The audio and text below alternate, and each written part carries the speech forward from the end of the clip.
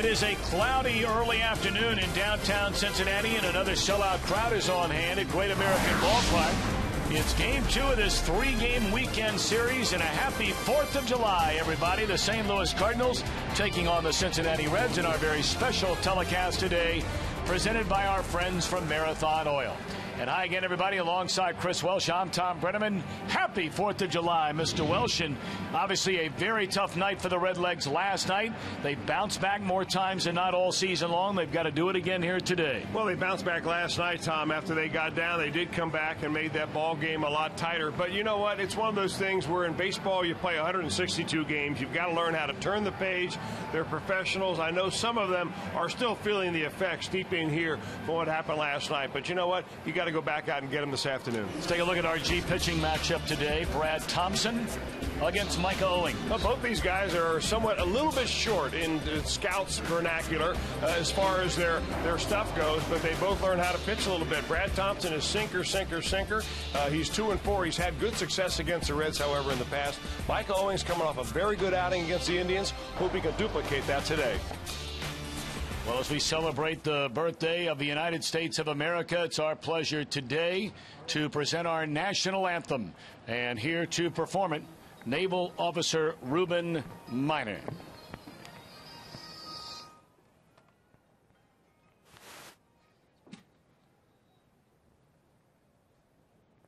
And now, please join Naval Officer Ensign Reuben Miner in the singing of our national anthem.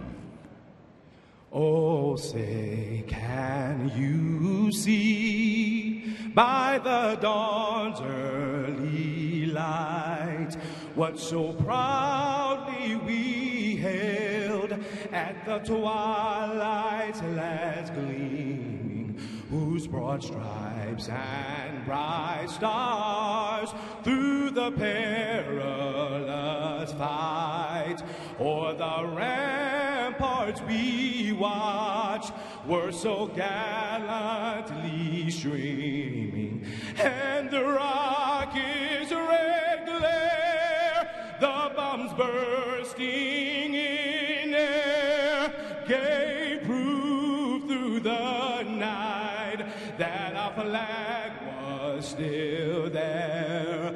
Oh, say does that star-spangled banner yet wave o'er the land of the free and the home of the brave.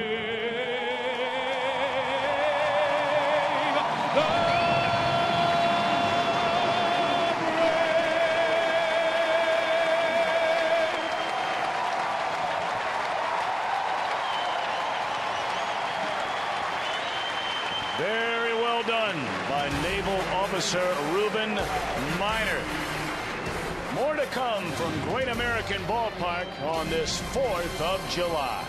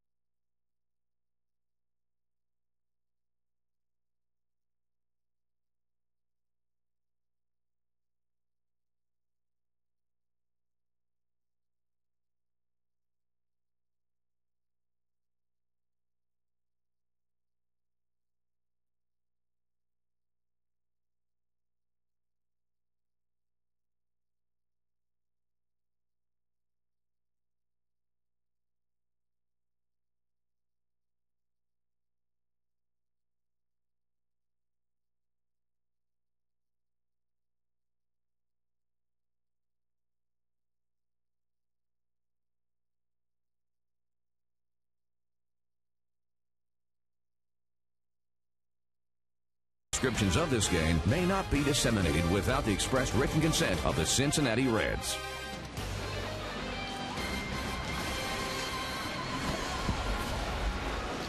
Our special telecast on this 4th of July presented by Marathon, fueling the American spirit.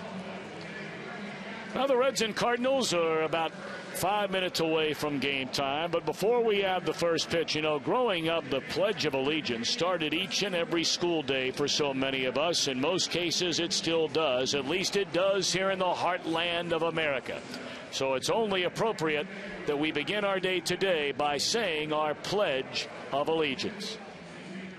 I pledge allegiance to the flag of the United States of America and to the republic for which it stands, one nation, under God, indivisible, with liberty and justice for all.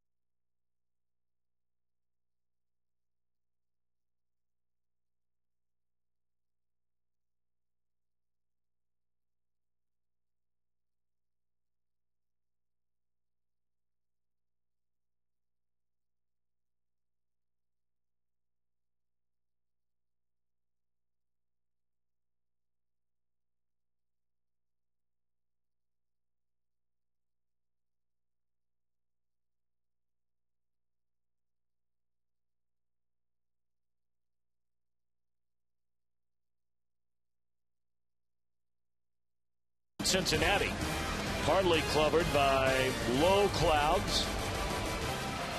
We have a late rain falling already here, Chris, but it appears as though they're going to go ahead and try to get this game started on time. Well, evidently, Tom, the long-term prognosis for the weather here is not all that good. There's a large front that goes all the way back to western Missouri, well west of St. Louis, that is on its way, and the beginning of it has already reached here, but it's very little drizzle right now. The way it's raining here should not affect at all the play of the game. Maybe a little discomfort for the fans, but overall, we're still celebrating 4th of July with good old-fashioned American baseball right here at Great American Ballpark. A tie on you today looks very handsome with the red, white, and blue. I know you came prepared and have been waiting to break that out. You look real nice. Well, you know, I broke it out trying to remember my other TV partner, George Graham, because I came to the ballpark somehow forgetting to bring a tie. I thought we would perhaps wear sports shirts, red shirts, you know, the red, white, and blue shirts. The Reds have a few of those. They look pretty nice. But today we wanted to dress up a little bit more, so I reached into George Graham's little suit and valet bag that he left behind when he went home for the weekend, and I pulled out this nice blue and red and white tie. So, George, thank you very much, partner. You picked me up one more time. What do you think? I think you look very nice. And you've got the June Father's Day giveaway tie they had here, and that looks pretty sharp on you. And it's your tie. So thank you, partner, for picking me up. Well, it's all about teamwork here. Well, that's highly debatable. Well, the Reds take the field on this 4th of July. We take a look at Tony La Russa's lineup for the Cardinals. Skip Schumacher leads off at second base. Colby Rasmussen center field. Albert Pujols, boy, did he do damage here last night. He'll bat third. Chris Duncan, a left fielder, will bat cleanup. Rick Ankiel in right. Yadier Molina behind the plate. A ladder third of Joe Thurston. Brad Thompson, the pitcher, batting eighth. Tyler Green, the shortstop, will bat ninth. And on the mound for the Reds, a 5-8 right-hander, an ERA just over 4.5. His right-hander, Micah Owings. Well, he pitched very well his last game out, did Micah Owings, a guy that got beat around a little bit against the Toronto Blue Jays, where he gave up 6 runs, but in his last start, it was against the Cleveland Indians. The Reds won that ball game 8-1. He went 6 innings of 5-hit, 1-run baseball, and he's been throwing a lot better recently. Forget the outing there in Toronto. The Blue Jays were on a couple of pitchers up there. Owings and both Bronson Arroyo had their problems, but you go back to June the 17th, 6 innings of 2-run ball. Last Sunday, 6 innings of 1-run ball, and that's really what you hope to get out of Micah Owings. He's a 5-6 inning pitcher. If he can get you in the 8th inning, that's icing. But right now, he's anxious to try to stop this losing streak at 1. It's amazing the Reds and Cardinals have played 8 times this season, splitting the 8 games, and Micah Owings has not started until today this year against St. Louis. You know, the only problem with pitching today, Tom, the way I see it, is I talked about it with you off the air, it's the Danny Herron syndrome, which is after you had Homer Bailey throwing the ball last night 95 to 98 miles an hour. I mean, that ball looked like an aspirin tablet to most of the Cardinals all night long.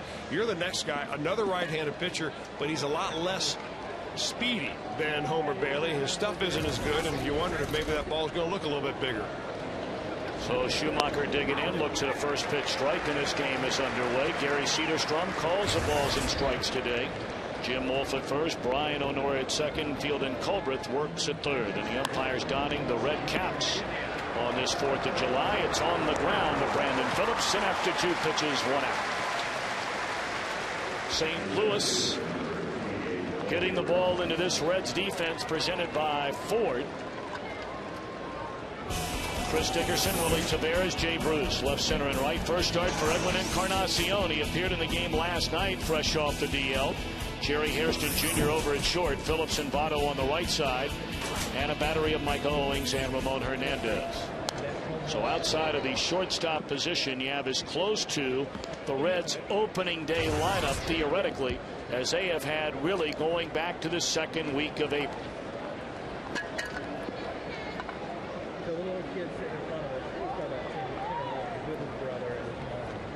Colby Rasmus, the rookie center fielder, launches one to deep right center field, and St. Louis has a 1-0 lead.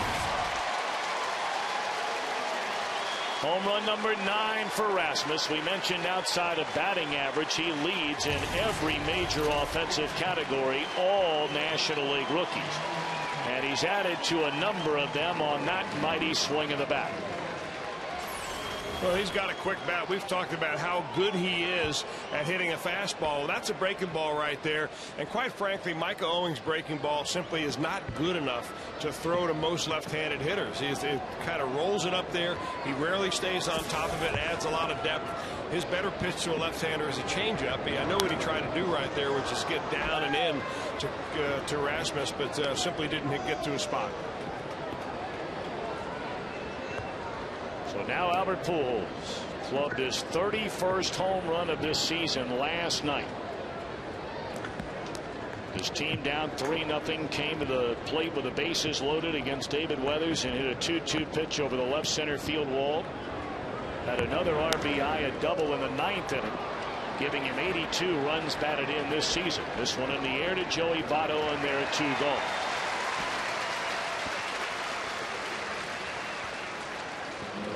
Yeah, I talked to David Weathers today at length about that at-bat that he had with Albert Pujols, and, you know, his game plan was to simply stay away from him. And that last pitch he threw him just floated right back over the plate. He knew when it came out of his hand it was going to be a mistake pitch, and just sometimes it rolls like that. But, boy, that's a dangerous guy. Let's hope that the situation doesn't repeat itself today.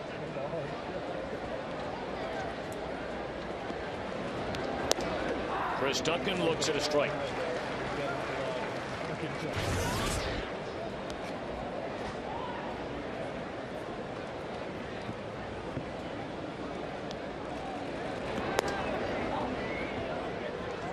One and one to Duncan, a .240 batter, only 5 home runs and 32 runs batted in. Duncan, a very quiet night here last night. 0 for 2, drew a walk. They hit for him in the 8th inning. Fouled off to the third base side, 1 ball and 2 strikes. Well, you're not lying when you talk about Owings. Outside of that 1 start against Toronto, we showed you the numbers where he allowed the 9 hits and 6 earned runs in 5 2/3 innings. The 3 outings prior to that, 6 innings, 2 runs against the Cubs. 5 1/3 innings, 4 hits and 1 run against Washington. And then the 6 innings and 2 runs against Atlanta. Then came Toronto, but bounced back by giving up the 1 run in the 1st inning last week against Cleveland. And that would be the only run he allowed in the game. Duncan gone on strikes and now to retire the side. So a home run by Rasmus makes it 1-0. We all have fond memories of the 4th of July while growing up. Here's some of the Reds players reflect on their favorite memories this American moment. Brought to you by Marathon, fueling the American spirit. Usually have like a big bonfire or something like that with a bunch of fireworks and stay up probably later than you should, but hey, it's July 4th, you can do that. I would just say back home in Grass Valley where I grew up, I think we go to the fairgrounds, and I just loved the fair when I was younger, all the games and all that, and then the fireworks are always fun. We laid out blankets, like thousands of people laid out on the lawn and stuff, so it was always fun. Just growing up in Odessa, going to the parades downtown, a lot of fireworks, a lot of fun. I just remember being with my family a lot, just enjoying the holiday. It was really cool because when I was 7 years old in 1976, that was the bicentennial year and the 200-year celebration, and it was really cool because even now, at 39, 32 years ago, I can still remember how crazy the country was over being 200 years old. So 4th of July has always been one of my favorite holidays.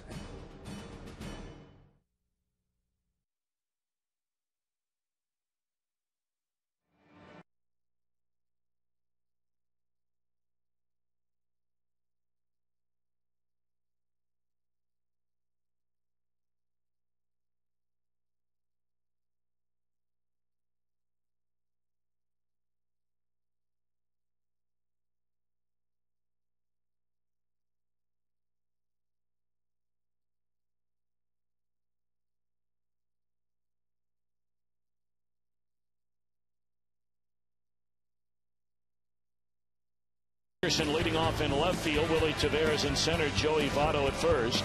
Brandon Phillips at second, batting cleanup. Jay Bruce in right, Edwin Encarnacion back in the lineup at third base. Very good numbers in his career against Brad Thompson.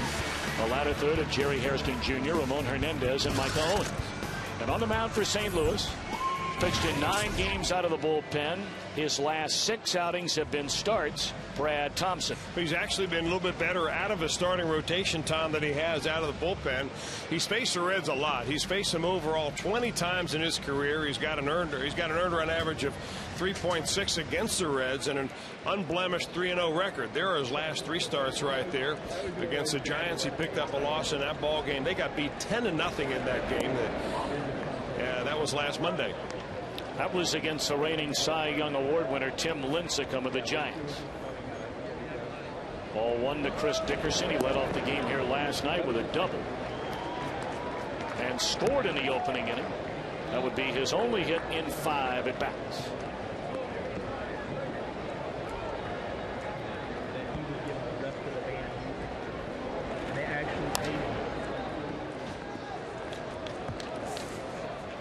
We have a lot of good stuff coming your way here today. We'll be joined by a young man all the way over in Iraq serving our country, Benjamin Fiala. He goes by the name of Ben. He went to Grove City High School up in the Columbus area, and in 2003 was appointed to West Point and graduated from there in 2007. We're looking forward to having him with us. Grew up a big Reds fan, came to a lot of Reds games.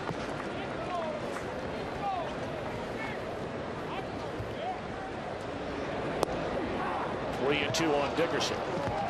And you notice the logos, the stickers on the helmets being worn by both teams. Some of you may be curious, in an effort to raise awareness and financial support for organizations leading the fight against ALS, otherwise known as Lou Gehrig's disease. Every Major League Baseball club playing at home on the 4th of July, and you can see even the road team.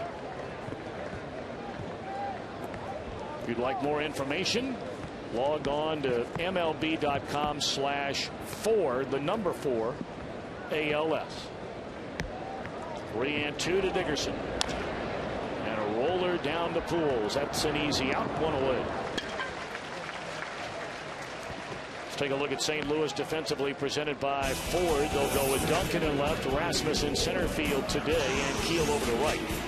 Thurston and Tyler Green on the left side, Schumacher and Pools on the right. Thompson and Yadier Molina, the St. Louis battery.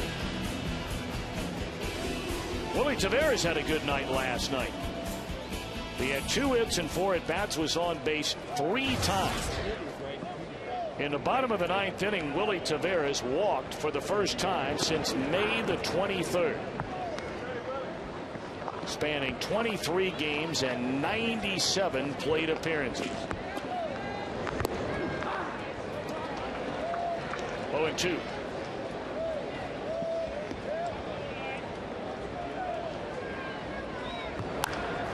There's a bouncing ball in the center field, a base hit by Taveras.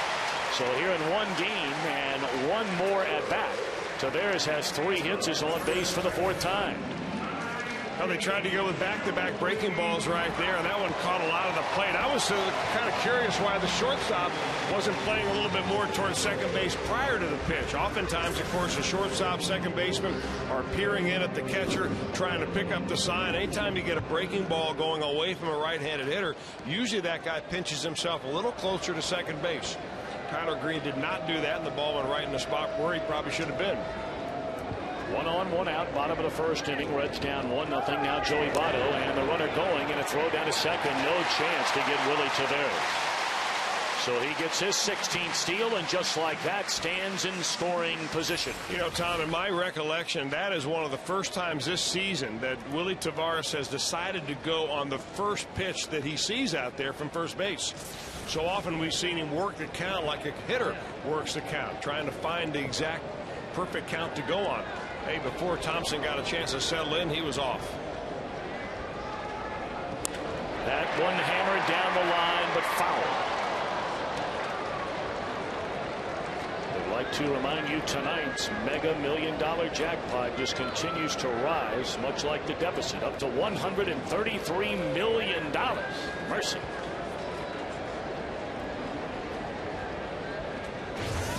Votto with runners in scoring position, a .404 batter, even more impressive than his overall season average at .363. But he's behind 0-2. He had a pitch to club right there and fouled it straight back. Now they get ahead of him, and then you try to take his power away by going right inside on the inside corner. That ball actually tailed back out over the plate a little bit, and Votto just a hair underneath it.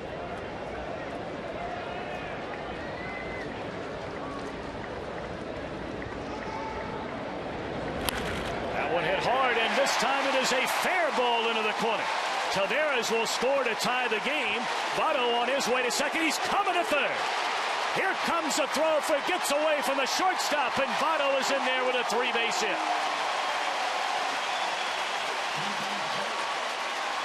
And Keel had problems down there in the corner, and then he missed his cutoff man, the second baseman Skip Schumacher. Well, the similarities between these two teams are many. And I don't know if there's any more common denominator between them, is that both first basemen are the best players on the team. And Joey Votto does for the Reds what Albert Pujols does for the St. Louis Cardinals, which is ignite the offense. Driving in a run right there with a triple down the right field line. First 3-base hit of the year for Joey Votto. And now the Reds in business.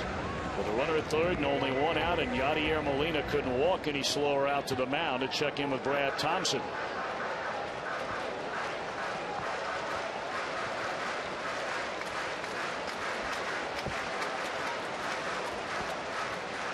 You know, Yadier Molina does more than just catch for this Cardinal team. He runs the team in the absence of Tony La Russa or Dave Duncan actually being on the field. And that was not just a pep talk to try to settle the pitcher down. That was a behind the woodpile behind whooping, saying you better get your act together right here. You've made 2 mistakes in a row, 1 to Taveras and 1 to Votto. And maybe another. That is a foul ball, not by much. Mercy. And we didn't read his lips or anything, Tom, but you can just tell the body language of him going out there, picking up the rosin bag, not even looking at his pitcher, slamming it down behind the mound, just trying to motivate his pitcher to turn it up a notch or 2.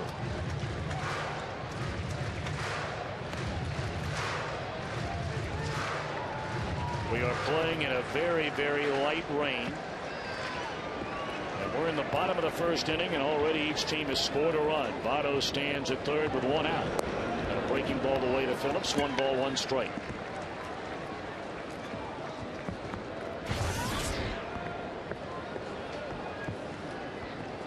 Brandon, a couple of hits in a game here last night. A single, a double, an RBI. runner right there and couldn't pull the trigger. Fouls it off. 1 ball and 2 strikes.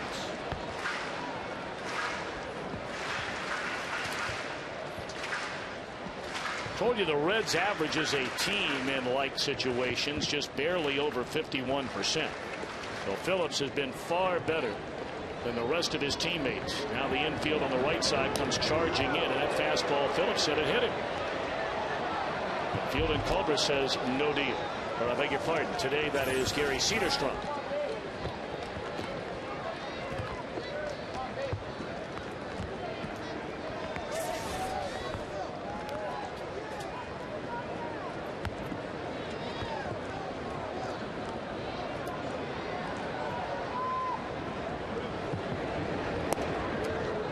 Three and two.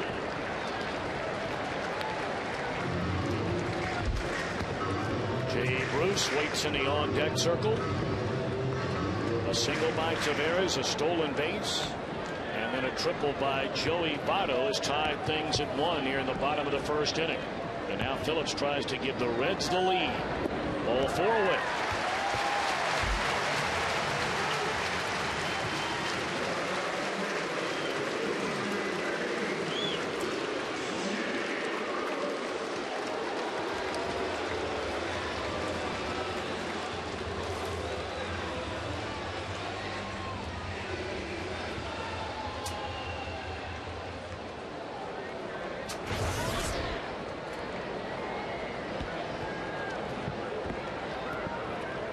Jay 18 home runs, 40 runs batted in. He comes to the plate with runners on the corners and only 1 out. Well, this is a situation where Jay Bruce can really be patient at the plate. Brad Thompson doesn't have the stuff to get him out. He's just going to give Jay Bruce a chance to get himself out by hitting his own, keeping the ball down, moving it in and out. Pretty good pitch right there. Fastball in on his hands, and Bruce couldn't pull the trigger. You know what? And that's not Jay Bruce's pitch. If you chart his long balls and the balls he really strikes well, they're on the outer third of the plate. And the Cardinals have consistently pitched every Red so far in this ball game inside to try to take away the power. Pull to the right side, and they're going to throw to the plate, and Bruce cannot get the job done. How many times are the Reds fans going to watch it? With a runner at third and less than 2 men out, the 4th worst team at getting the runner in from third in the entire league. Well, if he hits it harder, it's probably a double, or without a double play ball, but certainly it would have given Albert Pujols a chance to think about going to second base. But Jay Bruce runs well, and they're going to get the sure out as Joey Votto breaks to home. You really needed a ball in the air right there against a sinker ball pitcher. That's an easier thing said than done, but still along, you've got to figure out a way to get the ball in, do the job a little better than the Reds have done it. Now Edwin Encarnacion had a pinch hit double in the game here last night. There's a breaking ball away. That ended a stretch of 12 hitless at bats for Edwin Encarnacion before he went on the disabled list at the end of April, and then was activated before the game last night. 2 on, 2 out. You know, he was swinging the bat so poorly when he went on the disabled list, Tom. We speculated for, several days before he went on the disabled list that something had to be wrong with his hand to wrist. He was hitting spring training, and it really never got better since then. He says it's 100% now. I'll tell you one thing, what a difference when you look at this Reds lineup with now Encarnacion back, with Votto back, to all of a sudden have a guy like Hernandez batting all the way down in that 8-hole, and how good he has been outside of about a 3-week stretch this season. One hopper back to the mound, and the Reds miss a chance to take the lead. They do tie the game at 1 at the end of 1.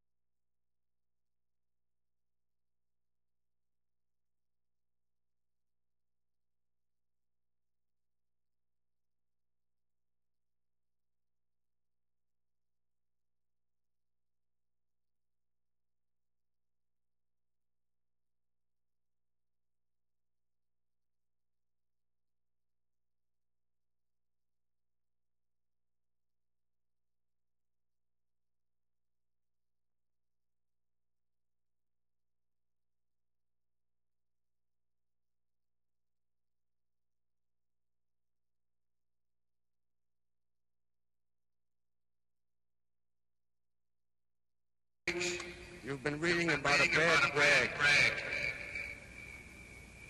Today, I consider myself the luckiest man on the face of the earth.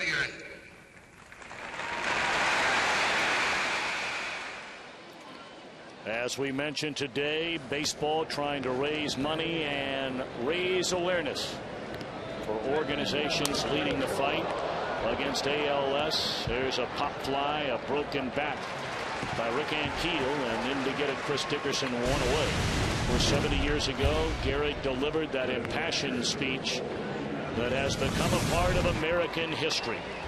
And Major League Baseball is proud to devote the 4th of July to Lou Gehrig and the disease which bears his name. All of us certainly have known, do know, or unfortunately will know someone afflicted with that horrible disease, ALS. So anything we can do to raise awareness and raise money for the fight against that disease is much needed. I consider myself to be the luckiest man on the face of the earth. Those words and our Geico quote of the game. There's a base hit in the center field by Yadier Molina. He's on with 1 out.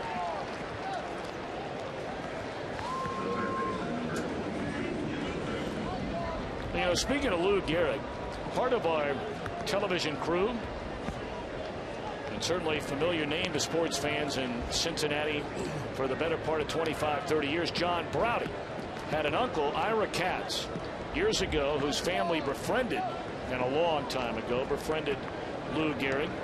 And apparently Lou Gehrig had told Ira Katz, John Browdy's uncle, that he would give him a bat if he hit a home run. Well, Ira apparently had 6 children, none of whom were sports fans. And so when Ira had a chance to leave this bat, this is a Lou Gehrig bat. All it says is Gehrig on it. He actually hit a home run in a game with this bat. And John Browdy is now the proud owner of it. How about that? It's a beautiful looking bat. And also a photograph with an inscription from Lou Gehrig. To my little pal Ira.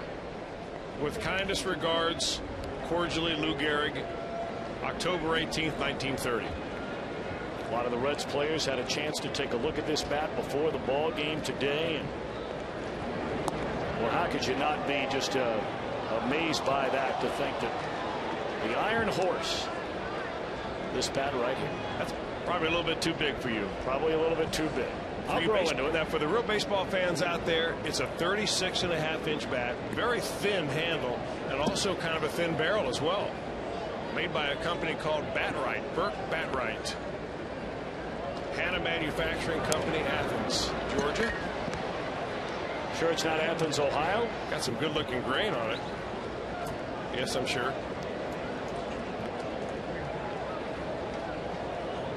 We ought to give this away to some youngster while we're here. Yeah, you know, that's I'm sure a pretty good idea. It's probably a deserving kid down here somewhere. Down in the stands. Hey, young man. Go ahead and take that. Ah, great. I hope that little one enjoys it. Probably go home, play in the backyard. Very nice. That's a very kind act of you, Tom, to be able to do that. You made that kid's day. Enjoy it.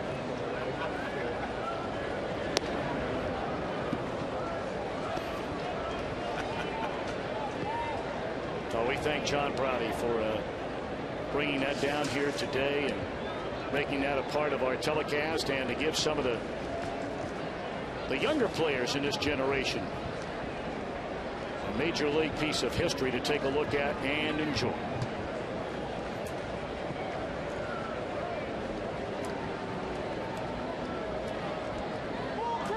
Two on Joe Thurston with a runner at first, and there's a bleeder in the center field that'll fall in a hit. So back-to-back one-out singles by Molina and Thurston, and now it's a pitcher, Brad Thompson.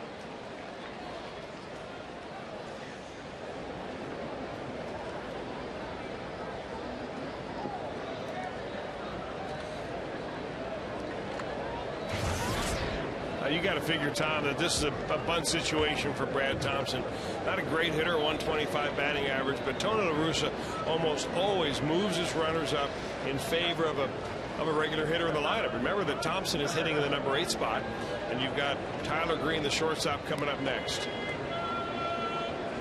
Well, Thompson squares and bunts it foul. Thompson does not have a sacrifice. He only has 8 at bats and has 1 base hit. Well, do you want to go racing, Reds fans? Next week, watch the Reds on Fox Sports Ohio for the Kentucky Speedway Think Big Sweepstakes keyword. And you could win tickets to the Built Ford Tough 225 at Kentucky Speedway.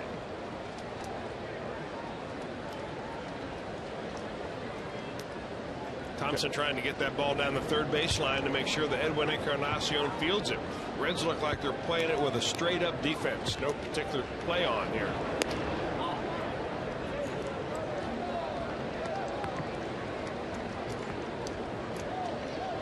St. Louis, a solo home run by Rasmus in the top of the first. A 1-out single by Taveras, who stole a base and scored on a Votto triple in the bottom of the inning. Reds had a runner at third with only 1 out and could not get him in. Thus a 1-1 game with 2 on and 1 out here in the Cardinals' second. And it's bunted to the pitcher. No one's at third. And you know what? That has happened so many times this year where Edwin Encarnacion simply vacates his spot. His responsibility is to stay at third base unless the ball gets by the pitcher. And I don't think he's done it one time all year the right way. There is just no excuse for that. That is bunted right back to the pitcher. That ought to be at very least out of third base and possibly a double play if he's playing his position properly.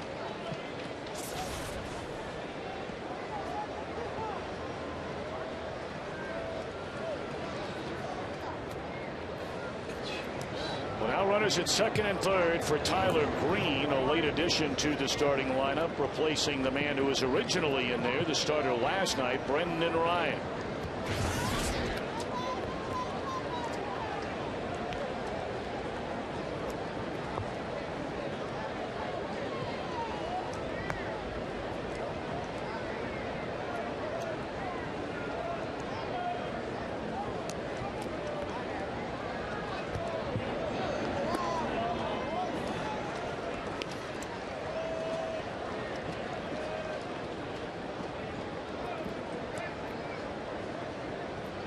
Green hitting only .228 with 2 home runs, 7 runs batted in. But he's ahead in the count here, 2-0. And there's a strike on the inside corner.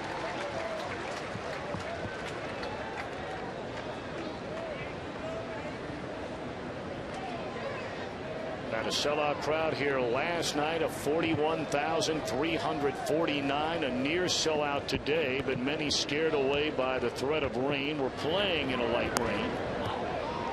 Boy, not sure where that pitch missed, but it's called ball 3. Well, it looked like Gary Cederstrom was giving Brad Thompson the low strike, and if you're both sinker ball pitchers out there, and Owing sometimes likes to work the bottom of the strike zone, that's a pitch you'd love to establish as a strike early in the ball game.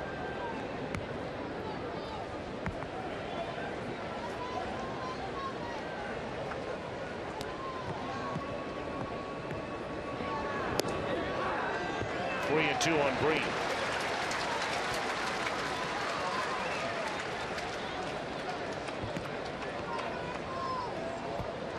Molina with a 1-out single. Thurston followed his hit with a liner to center field. And after a bunt, they stand at second and third with 2 away. And here's a 3-2 pitch to Green. And that's strike 3 called to retire the side. 2 hits, 2 left. A 1-1 game after an inning and a half in Cincinnati.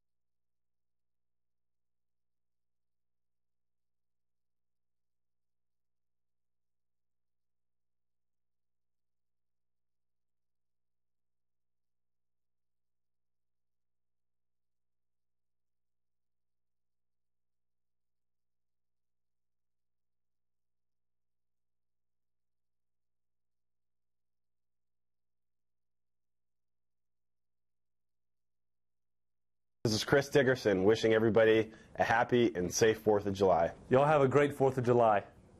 Reds fans, have a safe and happy 4th of July, and best of luck to you. Hi, this is Jay Bruce. Have a happy and safe 4th of July.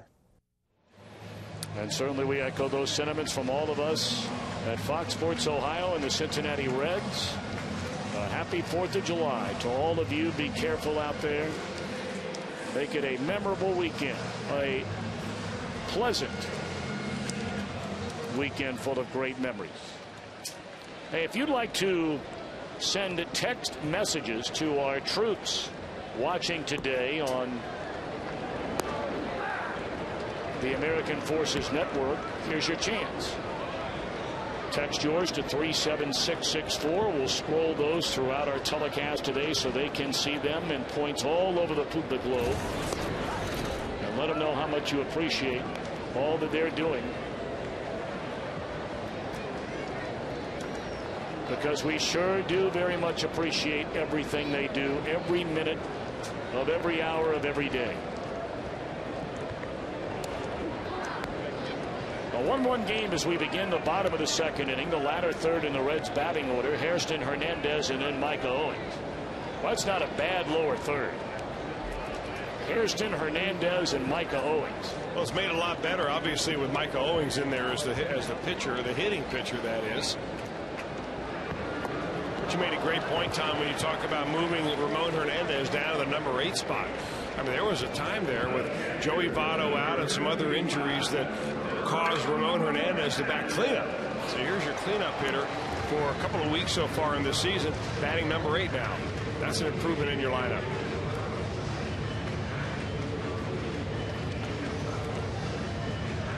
With a win here last night by St. Louis and the loss by Milwaukee to the Cubs, St. Louis enters play today as the division leaders, one better than the Brew Crew, and apparently Milwaukee does not like being in second. Because batting in the second inning, Milwaukee has a 6-0 lead over Rich Harden and the Chicago Cubs. The Reds with a loss here last night. With a win, they'd have been a game out of first. With a loss, they're 3 back, and they slip behind the Cubs to 4th in the National League Central. But obviously, they can get that game right back, and perhaps at the same time leapfrog the Cubbies and go back into second place with a win today. Well, if you look at the National League Central schedule going forward, you notice that the Cardinals are on the beginning of a 3-city road trip right now. They've got 3 here with the Reds today and tomorrow to finish up the series, and then they go on to play 3 at Milwaukee and then 4 at Wrigley Field in Chicago. So with the teams playing each other ahead of the Reds, it's going to be tough for them to make up ground on the division leader, but certainly you can stay in the pack just by playing good baseball as the Reds hit the road, go to Philadelphia to play 4, and then finish up before the All-Star break against the Mets. National League Central Division standings presented as always by Honda. 2-2 on Ramon Hernandez.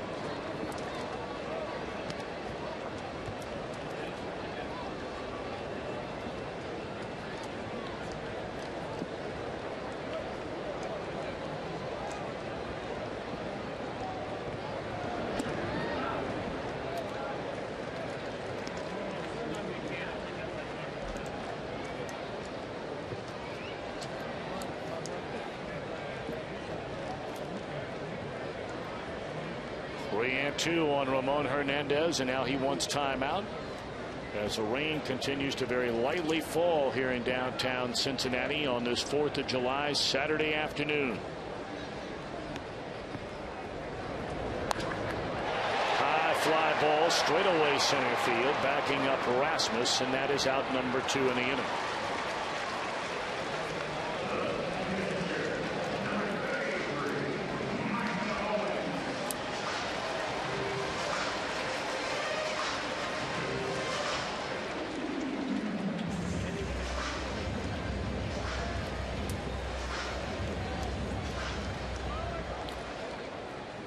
Well, we invite you to stick around in the top of the 3rd inning if everything technically goes okay and you can understand the challenge. That one grounded foul by Micah Owings. We're scheduled to be joined by First Lieutenant Benjamin Fiala. Graduated from Grove City High School outside Columbus in 2003, where he was class president. Was appointed to West Point, graduated in 07. This ball hammered by Micah Owings, and this baby is gone!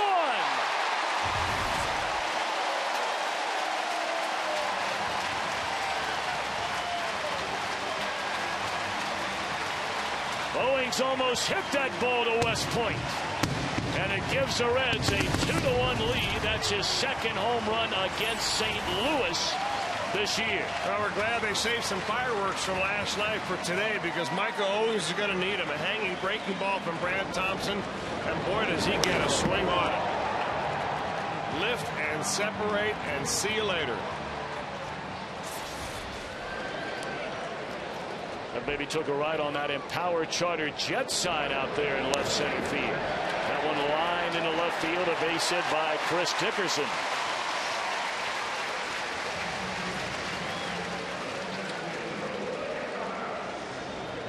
Oh, what an added dimension you have with Micah Owings in the lineup, batting in the number 9 spot.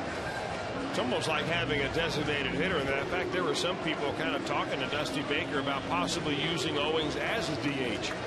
As it turned out, Johnny Gomes is the DH every time out there, but boy, he's got to feel comfortable having that extra bat and a little extra thump in the lineup. Third home run overall this year by Owings. We mentioned his second against the Cardinals. The other, you may remember, tied a game in the bottom of the 9th inning here against closer Ryan Franklin. That was his only blown save this entire season.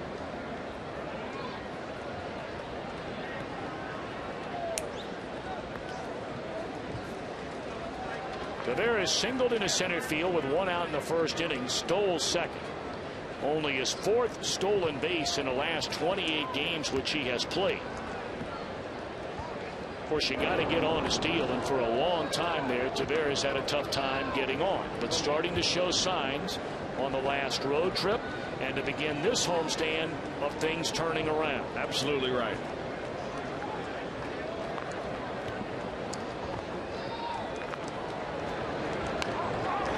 Bunted up the third base line. Thurston's throw not going to be in time, and a bunt single by Willie Tavares.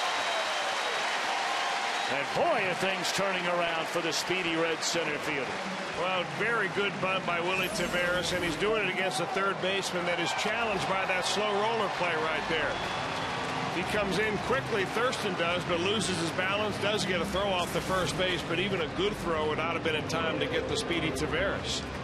So with a couple out, it looked like the Reds are going down 1, 2, 3. Owings goes deep, and now you've got your main man at the plate with a couple runners on. Main man is right. Run scoring triple down the right field line by Joey Votto in the opening inning. For Votto, his 40th run batted in. And bear in mind, this young man entirely missed 30 games. That doesn't include the number of games, which is probably anywhere from 4 to 8 of either games where he started and had to leave the game when he had the inner ear infection, or games where he didn't start and came into the game. And look at those numbers with 2 outs and runners in scoring position. He'd like to have that pitch back.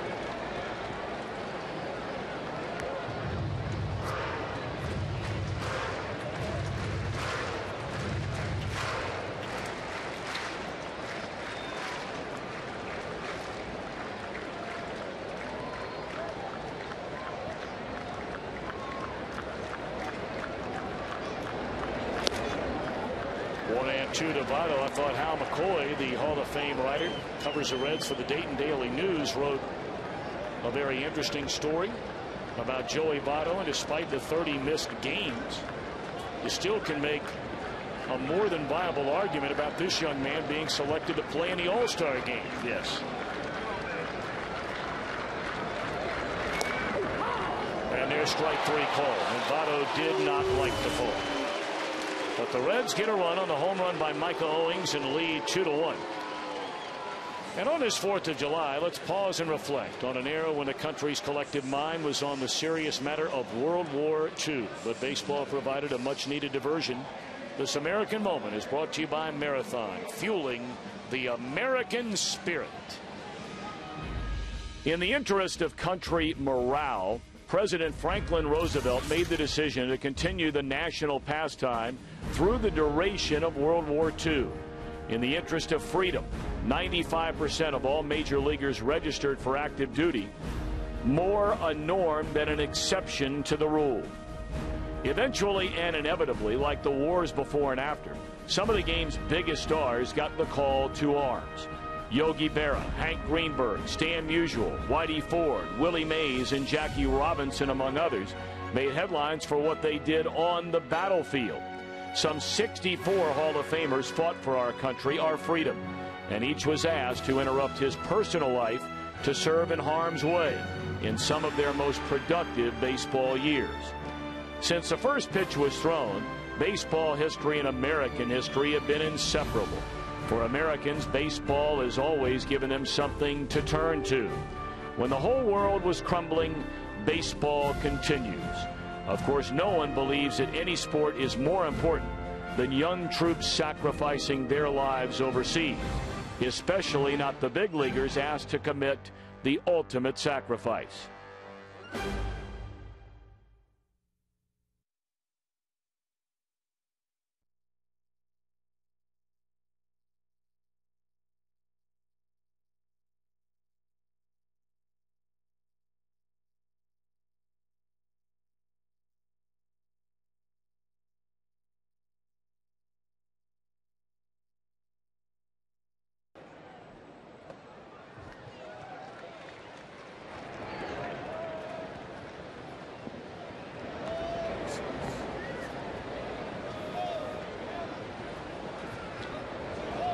Begin the Cardinal third inning, and a ground ball in the hole at short.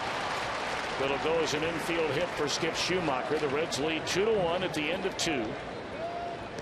And as promised, it is our pleasure and a real honor, and we appreciate all the folks technically who are making this happen. And you know, think, if you will, for a moment, trying and all the avenues that you have to go down to try and make something like this happen. But kind enough to join us all the way from Iraq, where he has been since March the 5th, is a young man who is from Grove City High School outside Columbus, Ohio, went to West Point, graduated from there in 07, grew up a big Reds fan, and will be in Iraq for at least a year. And First Lieutenant Benjamin Fiala, Ben, I hope I can call you Ben. Is that okay, Ben? No, that's fine. It is a real pleasure to have you in Camp Liberty, Iraq. And happy 4th of July. How you doing over there, and how's everybody else doing with you? We're doing real well. Just enjoying the 4th of July. Things are going real well, and just happy to celebrate Independence Day. Well, it is great to have you with us. And, you know, we mentioned that you grew up in Grove City. Went to Grove City High School, and I understand you grew up a big Reds fan that used to come to Cincinnati every now and again. Is that right? Oh, absolutely. I remember I think I started liking the Reds back in 1990 when they went to the World Series with Barry Larkin and Chris Sabo, and I've always been a big Reds fan since then. Well, Ben, we have a surprise for you here today. When all of this was coming together, you know, the one thing we thought that maybe would make your day more than anything else was a chance to, I know you can't see them, but you can hear their voices. Your mom, Carol, your dad, Tom, are with us here in the broadcast booth. They are on television right now with you theoretically standing right next to him. Mom and Dad, welcome. Thank you. You're weak to describe right now how you're feeling to actually see him. It's just overwhelming. Overwhelming. Thank you, Fox News, Fox Sports, and the Reds. This is awesome. When's the last time you saw Ben? In March. When he was deployed to Iraq. That's correct. And how much communication have you had with him since? Just a few times that we spoke with him. Not much. What are you thinking, Dad? I mean, I'm just overwhelmed. You can't even catch your breath. Yeah, Ben, the field looks great. It's awesome. Ben, what do you want to say to your mom and dad? Hey, I just want to let you guys know I love you, and I tell you, you really don't appreciate home until you're gone. So just happy Independence Day. I love you guys. We love you too, Ben, and we're thankful that you're serving your country. God bless you. God bless, Ben. We love you, buddy. Now, you all have 4 children. You have 2 daughters that are here today. You have a son, Jason, that lives out in Denver, Colorado.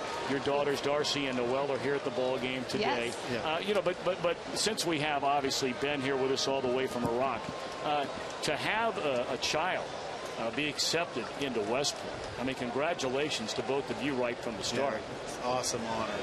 It really elevates your life, you know, being common folk and how being appointed, you know, to that institution and those men and women that run the organization, the network after, you know, they're inducted into it, and it's just been very, very supportive, and even after they're in service, you know, the United States Army, it has a good program for the parents of supporting, and special thanks again to you, sir, for not me. this. I mean, so believe me, no, we're just thrilled to death. I mean, to be able to stand here, and you know, it's one thing, and I know I'm speaking for a lot of people out there. I mean, it's one thing that we hear about all the men and women that are serving the United States of America and the families they leave behind, whether it be their own. And Ben, I know you're not married and you're not leaving a wife and children back here where so many others are. But to be able to stand next to you two, and Mom, the look in your eye, Dad, you look like you're ready to cry right now. I am crying, buddy. I mean, you must be so proud, but worried, I would imagine, so much of the time. Mom, is that right? Yeah, we keep him in our prayers, and also the men and women he serves with, and the military around the world. So we are appreciative of them. Freedom isn't free. Nope. And we're thankful for those military people who are volunteering to be in and serve our country. Ben, what's the feeling on this Independence Day of your fellow the soldiers and officers out there in Iraq?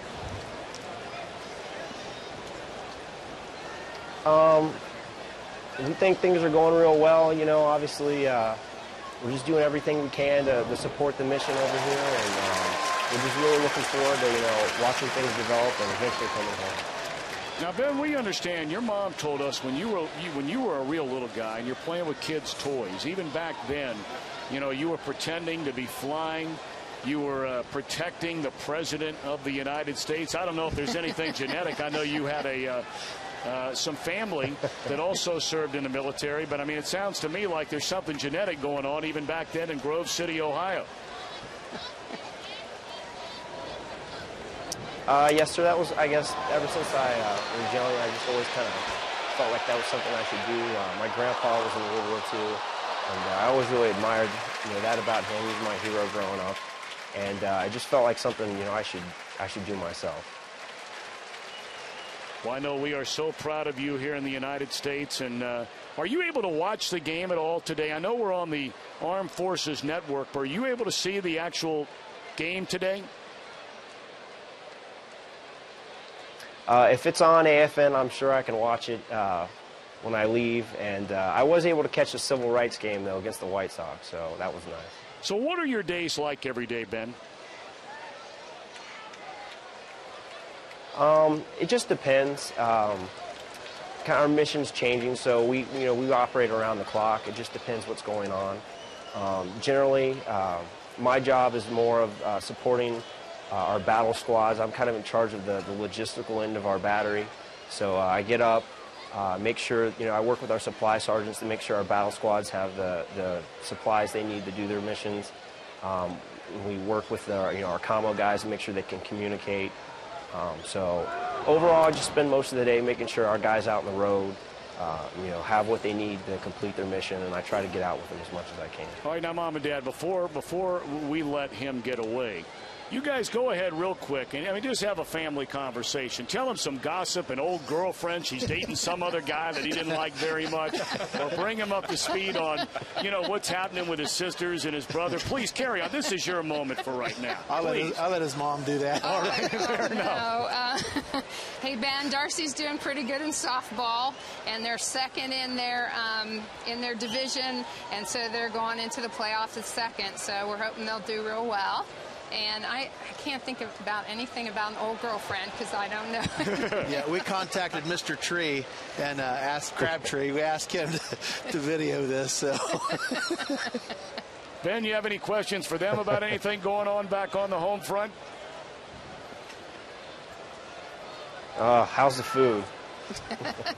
How's the food? Hey, Grandma Roma's still doing a great job, so we've been eating very well. Yeah, we're having a cookout tonight at church before the fireworks. Great. Well, have a hot dog for me. Yeah, well, thank you guys so much, all your military fellas, and Ben especially, for giving us this freedom to celebrate our independence here in the United States of America. Awesome.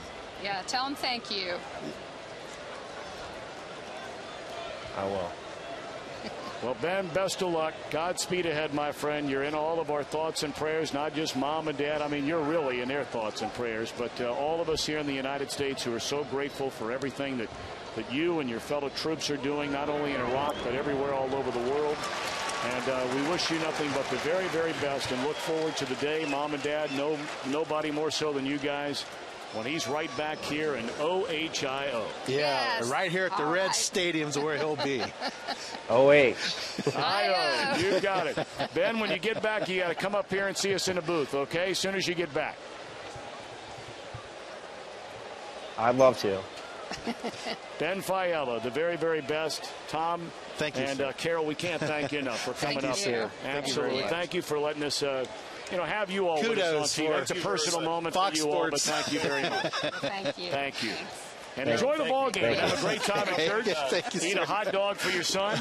And, boy, that was a wonderful moment. We thank everybody, not only the Fiala family. We thank the U.S. military. We thank all the people in between, all those technically right here, all the way in little old Cincinnati, Ohio, that made that happen on the Armed Forces Network, and for letting Ben have a chance to talk to his mom and dad. Not long enough, but longer than most.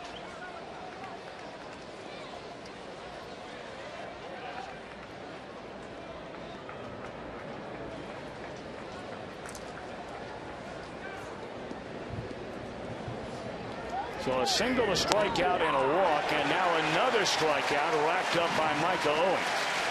And that is the second out here in this third inning with the Reds in front 2-1.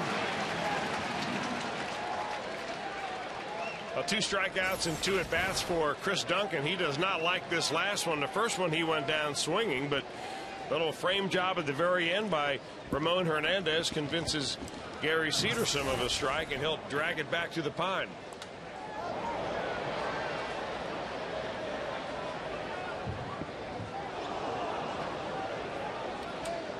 Well, what a pleasure to be able to visit with Ben and his mom, Carol, and his father, Tom. And it certainly brings a dose of reality to the conflict that we have all around the world in the pursuit of freedom. And Tom, just nothing like that, being able to just be here and witness it.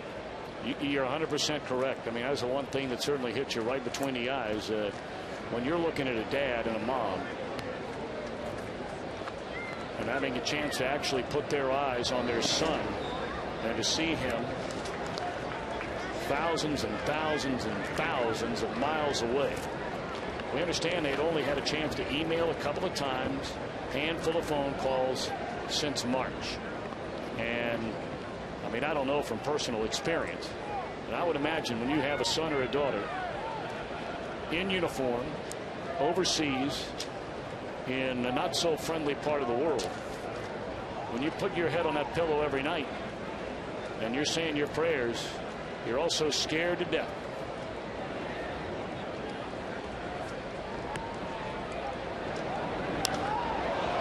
High fly ball into right field. Bruce backing up, appears to have room, and that's that. 2 left, middle of the third. The Reds lead the Cardinals 2-1.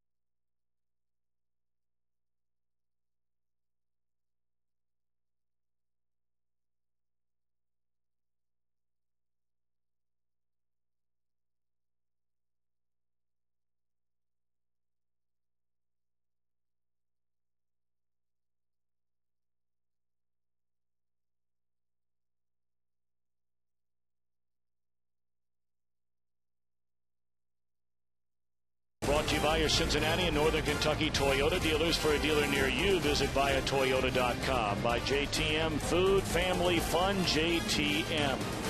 By Geico, 15 minutes could save you 15% or more on car insurance. Visit geico.com or call 1-800-947-AUTO. And by Jeep, it's a new day. Have some fun out there. Jeep. 2 runs, 5 hits, 4 men left on base for the Reds. 1 run, 4 hits, no errors, 4 left for the Cardinals. Reds come to bat last of the 3rd inning against Brad Thompson.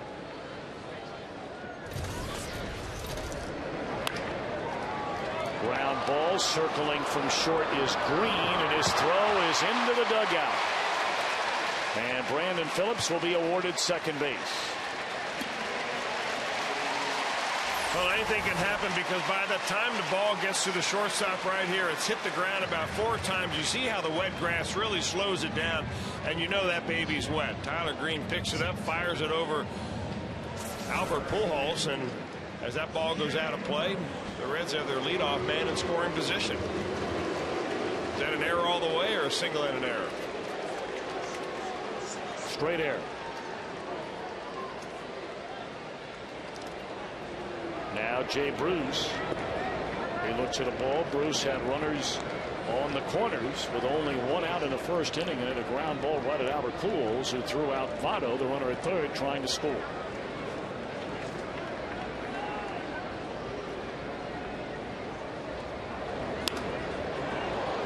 Look out, Billy Hatcher. Hatch still moves pretty well. Especially when there's something coming right at him.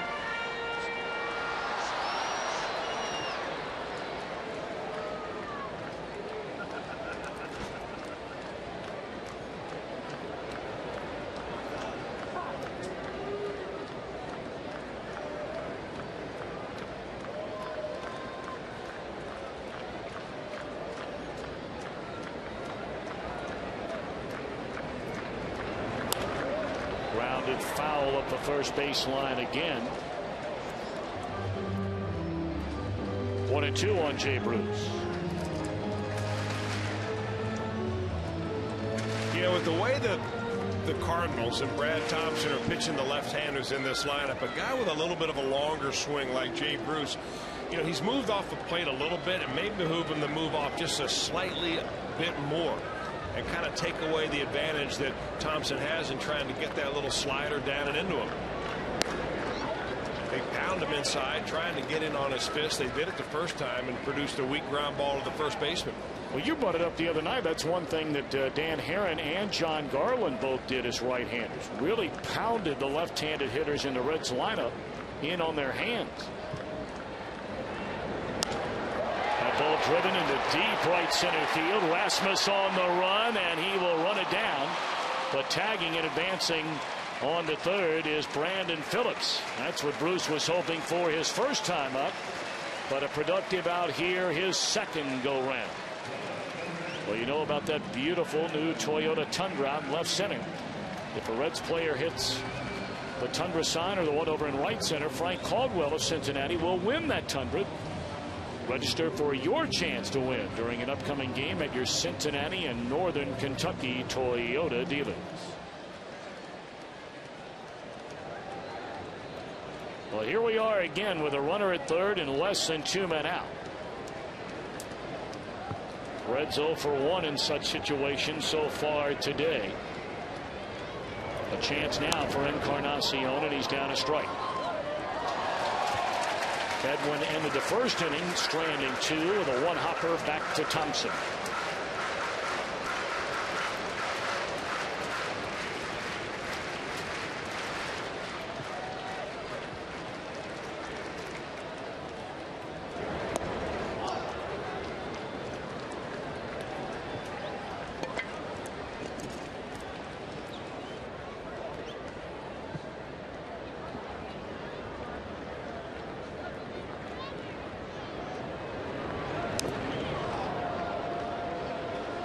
One and 2 now on Edwin Encarnacion.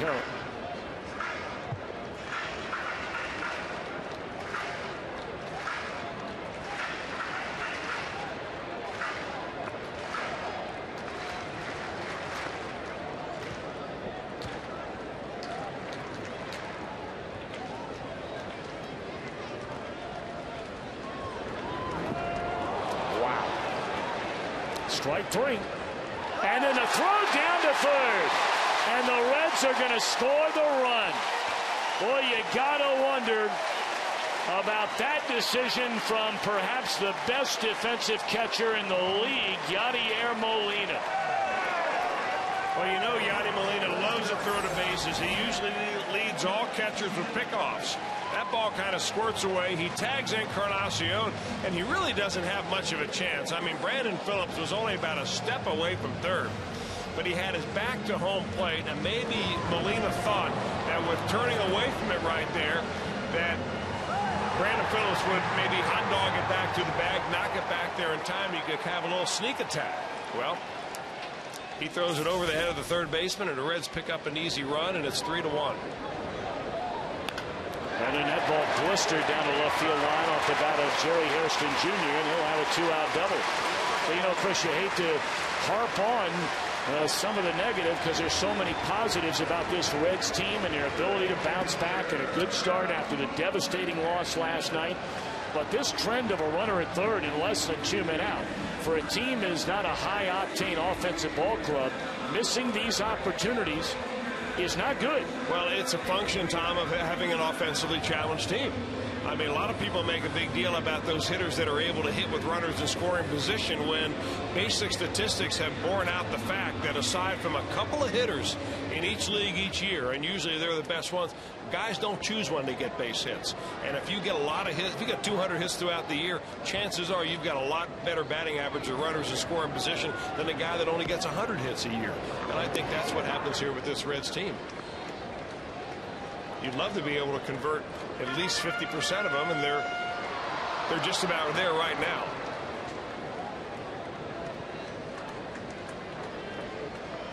Runner at second with 2 away in the inning, and it's 0-1 on Ramon Hernandez. And it's in the air to right field. That ball's hit hard. And backing up on it and reaching up to make a tough play is Ankiel. But the Reds take advantage of an error by the shortstop, an error by the catcher, and lead 3-1 at the end of 3. Today, we continue to pay tribute in our patriotic theme as Reds players recite President John F. Kennedy's inaugural address from January the 20th, 1961.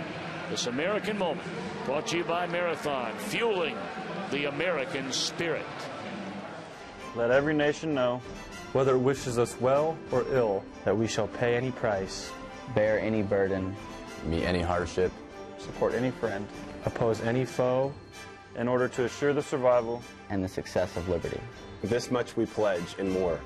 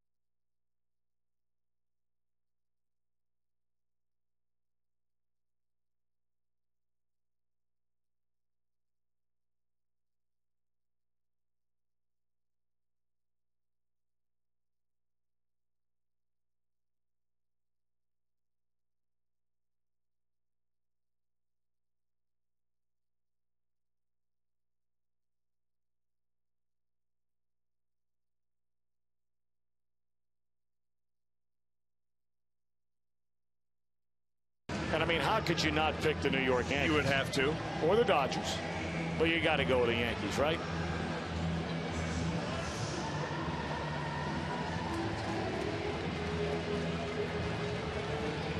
Well, in between innings, Tony La Russa had an extended conversation with home plate umpire Gary Cederstrom. Don't know what that may have been all about.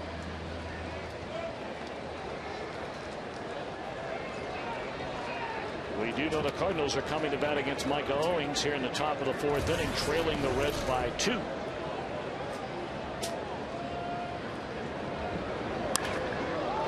First pitch swinging a liner right at Dickerson, one away. The Reds fans, you chose Edinson Volquez as this season's fan choice bobblehead on Saturday, July the 18th. Come out to Great American Ballpark and receive your very own. The first 30,000 fans in attendance receive an Edinson Volquez bobblehead courtesy of Kroger. That'll be the third in that collectible set of 4 after we gave away the Jay Bruce bobblehead last night. For tickets, call 381-REDS or go to reds.com. That hair is not going to be easy. Putting together that Edinson Volquez bobblehead. That's got to be tough. Yeah, I'm not sure how they're going to do that. Have you been over to a bobblehead factory? No. You? No, I have not. It'll be a good collectible, though. I've been around a lot of bobbleheads. You've probably been a bobblehead. Probably right. Maybe again. Pulled down to Votto. He will feed the covering Owings, and there are 2 gone in the Cardinals' 4th inning. Now the Cardinals have struck the ball well 2 times in this inning. Nothing to show for it right now. Micah Owings looking to get through his first 1-2-3 inning. Oh, I still can't get over the visit we had with Ben and his mom and dad, Tom and Carol. Just the Fialas. What a wonderful half inning. Wish we could do that with a serviceman every inning in this ball game today.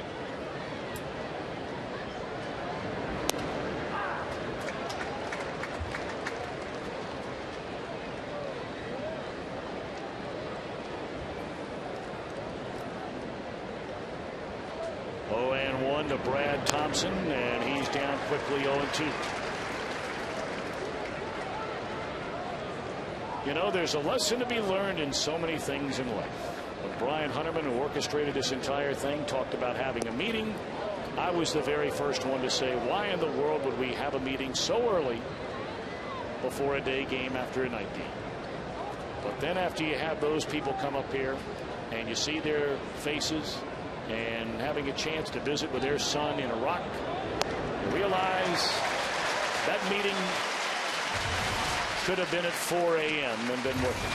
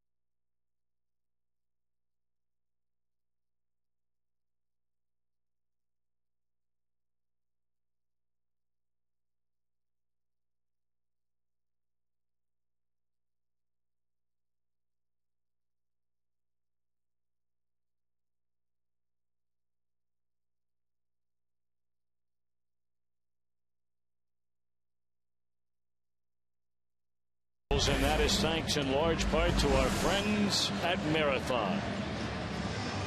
Major League Baseball, along with the McCormick Foundation, have partnered to support Welcome Back Veterans, an awareness and fundraising initiative to address the mental health and job needs of returning American veterans. The goal of Welcome Back Veterans is to raise $100 million for research relating to post-traumatic stress disorder and traumatic brain injury, and to provide job opportunities for veterans. We'll talk more about this later on today. Those are great looking hats that both teams are wearing, with a red, white, and blue over every team's logo. They happen to look especially nice on these two teams because of their primary color being red. Micah Owings homered his first time up. A one-hopper back to Thompson this time. Reds lead 3-1 as they bat in the bottom of the fourth inning.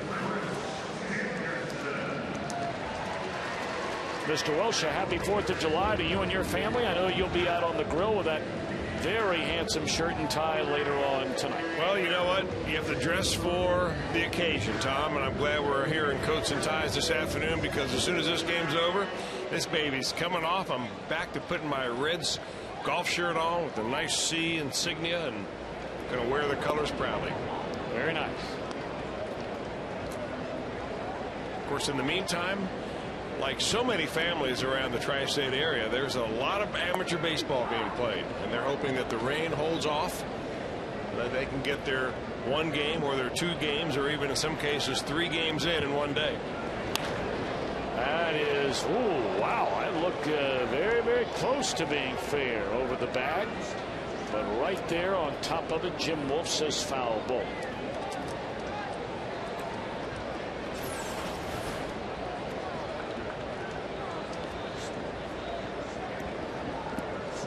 Hard to tell from here, but, you know, I can't imagine being right on the line like that. That's about as tough a play as you can call from a first base umpire. It's where it crosses the bag, not necessarily where it lands.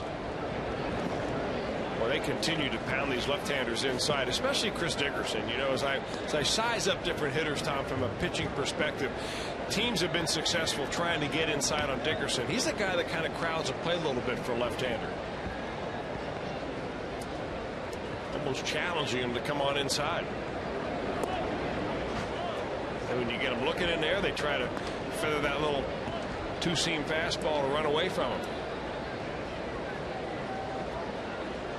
3-2 the count on Dickerson, 1 for 2 in a game, and he takes a walk. Well, he is playing so well right now. I mean, you know, how long it lasts, no one has a crystal ball. But there is no question that young man was indeed accurately described by Dusty Baker as just trying to do too much to prove to everybody that he was a major league everyday player the first 3 weeks of this season. He is really playing good baseball.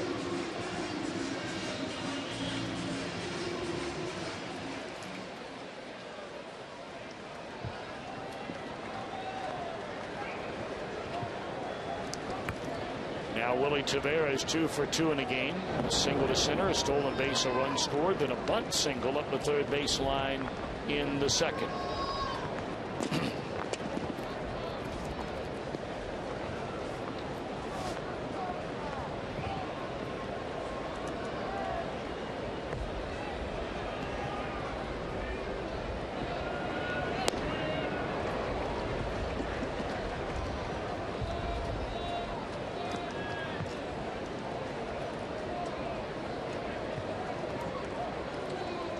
Well, with a threat of rain throughout really the entire afternoon and into the early evening, and playing in a light drizzle right now. Now, granted, it's only a 3-1 lead. You'd love to tack on a 5 spot here in this inning, but the pace of this one, from a Reds perspective, you'd like to see pick up just a little bit. You mean to get the official 5 innings in? Yeah. I mean, you've worked your tail off here to get this 3-1 lead and come back after what happened here last night. Of course, the Cardinals are not interested in that at all.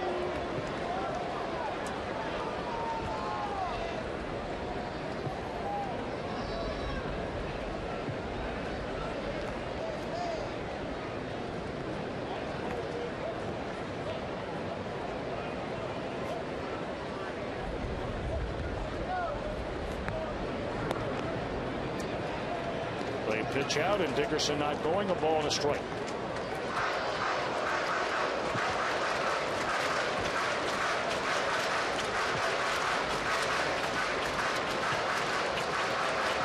ask yourself right here if you're Dusty Baker, you want a little bit of offense. Willie Taveras is not a hitter that drives the ball all that well, but he does make contact. And on a 1-1 count after a pitch out, what are the odds of the Cardinals pitching out two pitches in a row? Might this be a good time to put on a hit and run?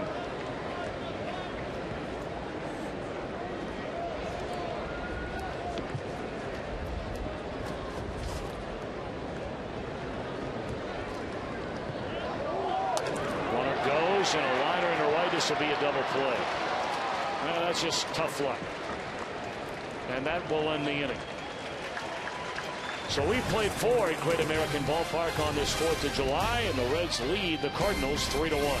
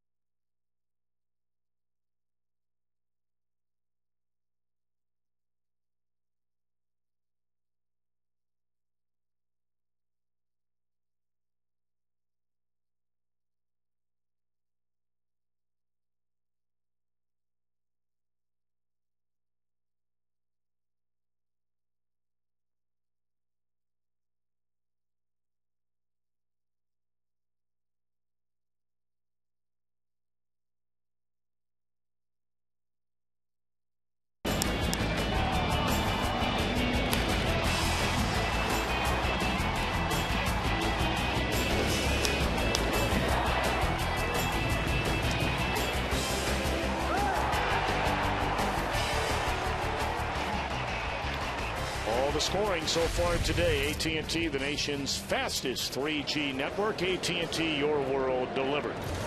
Cardinals come to bat in the 5th inning against Micah Owings. With the Reds in front 3-1. 9-1-2 in the batting order. Tyler Green, Skip Schumacher, and then Colby Rasmus.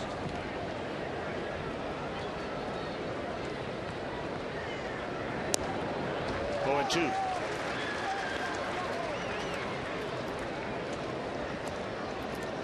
Mike Owings throwing a lot of strikes here today. 42 of them against 20 balls. Has walked 1 batter, fanned 5. Allowed the 1 run on 4 base hits. Really the 1 run on 1 hit, the home run by Rasmus in the opening inning. You know, he's gotten better and better, Tom, as the season has gone on. Yes, he had somewhat of a hiccup a couple of starts ago in Toronto, but still in all, I mean, it seems like as his confidence grows, he just becomes more aggressive with the baseball. Oh.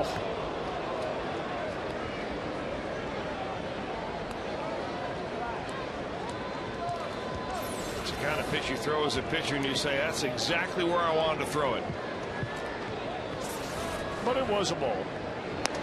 The next one was not. 6 strikeouts for Micah Owings. And we answer our Aflac trivia question about the 3 teams to have won 100 games on the 4th of July. We guessed the Reds, Cardinals, and Yankees. Not the Cardinals. The Cubbies number 1. And the Pirates.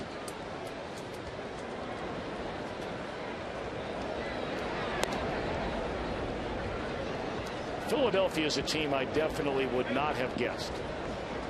You? Now that would include obviously the Philadelphia Athletics. It's kind of, you know, it can be confusing when you're going all the way back into the 1800s because teams have changed names, and then a different team will come in and take the place of the team in the city. For instance, Philadelphia Athletics went on, then they ended up having a Philadelphia Phillies there. So what Phillies team are you, what Philadelphia team are you talking about? Nice play by Hairston. Got a good jump on that soft liner by Schumacher, 2 away. I am not disputing the results of the overall tally. Don't get me wrong, but it's a hard thing to do. I'm sure Lauren White was up all night researching it and figuring out exactly who was on that leaderboard.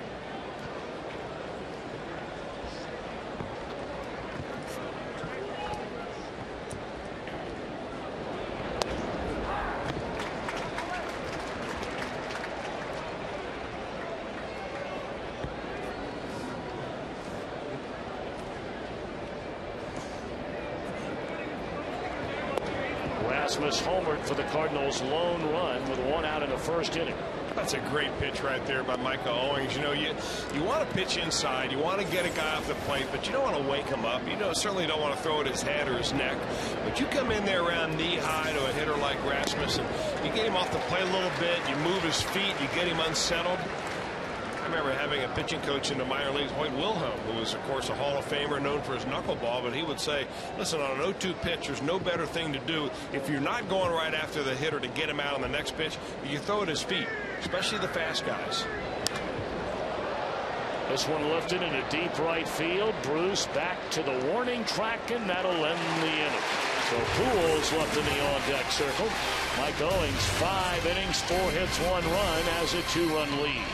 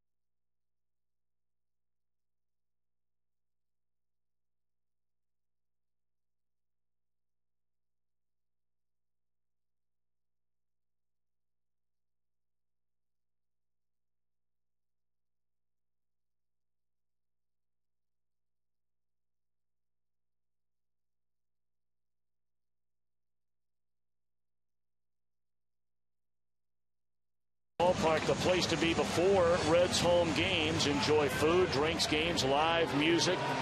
Test your skills on a variety of interactive games, including the Chiquita High Heat Carpet Land Run It Out track. The Recreations outlet play area. The kids love that, believe me. For tickets, call 381-REDS or go to reds.com. Reds bat in the bottom half of the 5th inning with a 3-1 lead.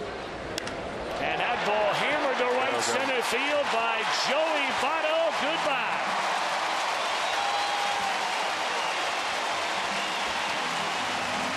Boy, you talk about a pair of first basemen putting on a show in this series.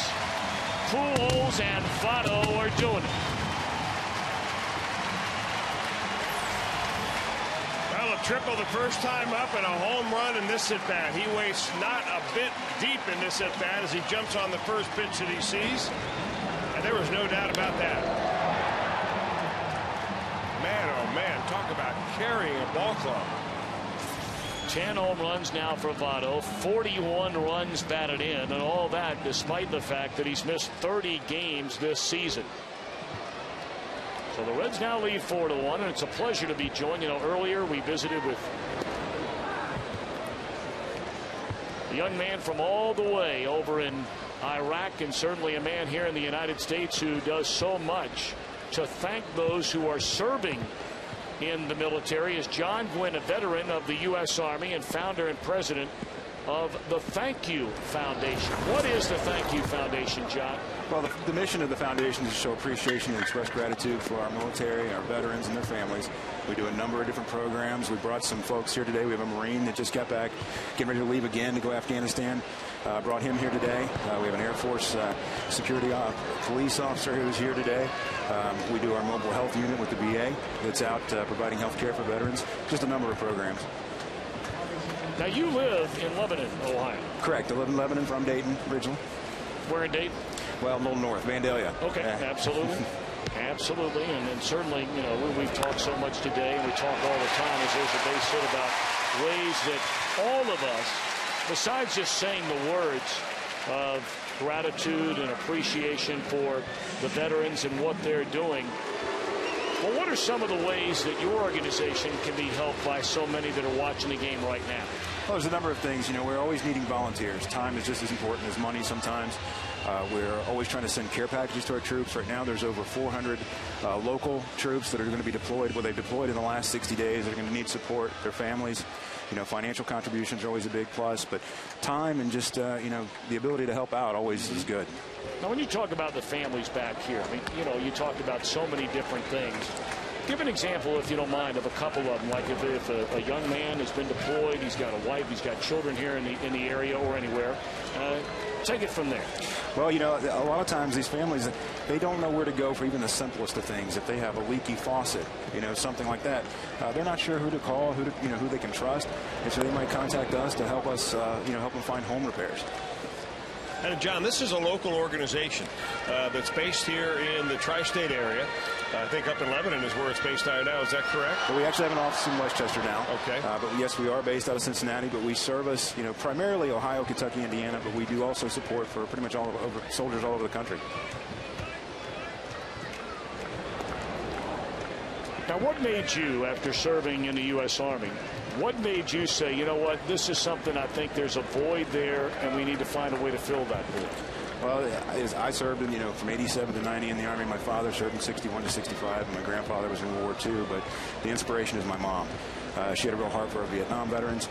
You know, obviously they were not treated the way they should be when they came back. And when she died of cancer in 2002, we wanted to do something kind of in her honor. That is wonderful. Base hit by Jay Bruce after a single by Phillips, and the Reds already a run home in this bottom of the fifth inning are looking for more with runners on the corners and nobody out. So for anybody out there watching right now, do you have a phone number or website?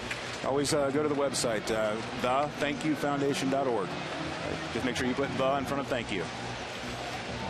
The Thank You Foundation, THETHANKYOU Foundation, FOUNDATION.org. Yes, sir. When you're right about time, I mean, obviously everybody needs money in whatever organization it is you're with, but so many times, you know, you might be that guy that can fix a leaky faucet, right? Not me personally. No, but but I mean somebody who might want to help out. Sure, yeah. If you are out there and you're, you know, leaky faucets, basic home repair, those types of things are always needed. And, John, even small financial contributions like $100 a year, $10 a month, or even reloading your Kroger gift card. Tell us about that program. The Kroger Neighborhood Rewards program is the best way to help us raise funds. We give you a Kroger gift card. You take it, load it up, do your shopping at Kroger, gas, groceries, or pharmaceutical needs, and they donate 4% back to the organization. Wow. It's not a surprise from our friends at Kroger. Not a surprise at all. They are awesome. They are the best. And JTM, there's another group that it just is always very supportive. Oh, yeah. No surprise there either. None at all. Talking about local companies. We are very fortunate here in Cincinnati. The Cincinnati community is great for supporting its veterans and its troops. Having dealt with so many different other cities, it's not like that everywhere. Cincinnati is truly, as Ronald Reagan used to say, the light on the hill. the Reds are so very supportive too. In a rough estimate, how many veterans come back and are you able to help them and their families in, say, a calendar year? Oh, wow. I'd have to say it's literally thousands, from everything of simple showing gratitude from doing our certificate program all the way up to financial support. During the holidays, we run a holiday support program where we offer up to $500 worth of gifts and food to local military families who are in need or wounded. And last year we did $10,000 worth of support just in that effort alone. Well, I tell you what, John, we can't thank you enough. And I know I'm speaking for so many who have had families left behind, or those that come back after serving in our military, and the great work you're doing at the Thank You Foundation. And again, the website, thankyofoundation.org, is a website that you can log on. Here comes a squeeze, and it's a foul ball. And a good thing for the Reds. But thankyofoundation.org is a website you can log on and find out how you can help so many that serve our country, that are currently serving, that have served, and their families. Keep up the great work, my friend. Well, thank you so much. Absolutely. Appreciate it. John, thanks for joining us. Good to see you again. Thank you. John Gwynn, a veteran of the United States Army, still wears his Army pin with great pride, and the founder and president of the Thank You Foundation. On his business card, Tom, right under the Thank You Foundation and this website name, the mission of appreciation. That's what they're all about. Well, the rain coming down a little bit harder now. And again, a runner at third in less than 2 men out. Well, they're going to leg out the fielder's choice to bring in that run. So that makes it a 5-1 game. Boy, I'm not sure what Joe Thurston was thinking about. I mean, that's no ordinary rabbit running down first base. That's Speedy Gonzalez and Willie Taveras. I mean, he hits a slow roller to the third baseman. Yeah, normally you're going to be able to turn two. But this is Willie Taveras running. Or make it Jerry Harrison, that is. And Jerry Harrison runs extremely well. I mean, I don't think that Thurston realized that was not a double play that was going to be had, and the Reds are able to push another run in. Boy, how about that slide by Jay Bruce there at second base? We'll go back and look at that again. I mean, that's like an outside linebacker with the size of Jay Bruce, making sure the Cardinals were not going to turn this double play. Well, the idea is to go hard into the bag, not dirty, but you go in hard. You make sure the guy who's turned the double play knows that you're coming. And Skip Schumacher gets out of the way. That's not a bad turn by Schumacher, a converted outfielder. But Jay Bruce makes his presence known. Now Hernandez. 2-run inning here in the bottom of the fifth. The Reds have scored in 4 of the front 5 against starter Brad Thompson, and now have a 4-run lead.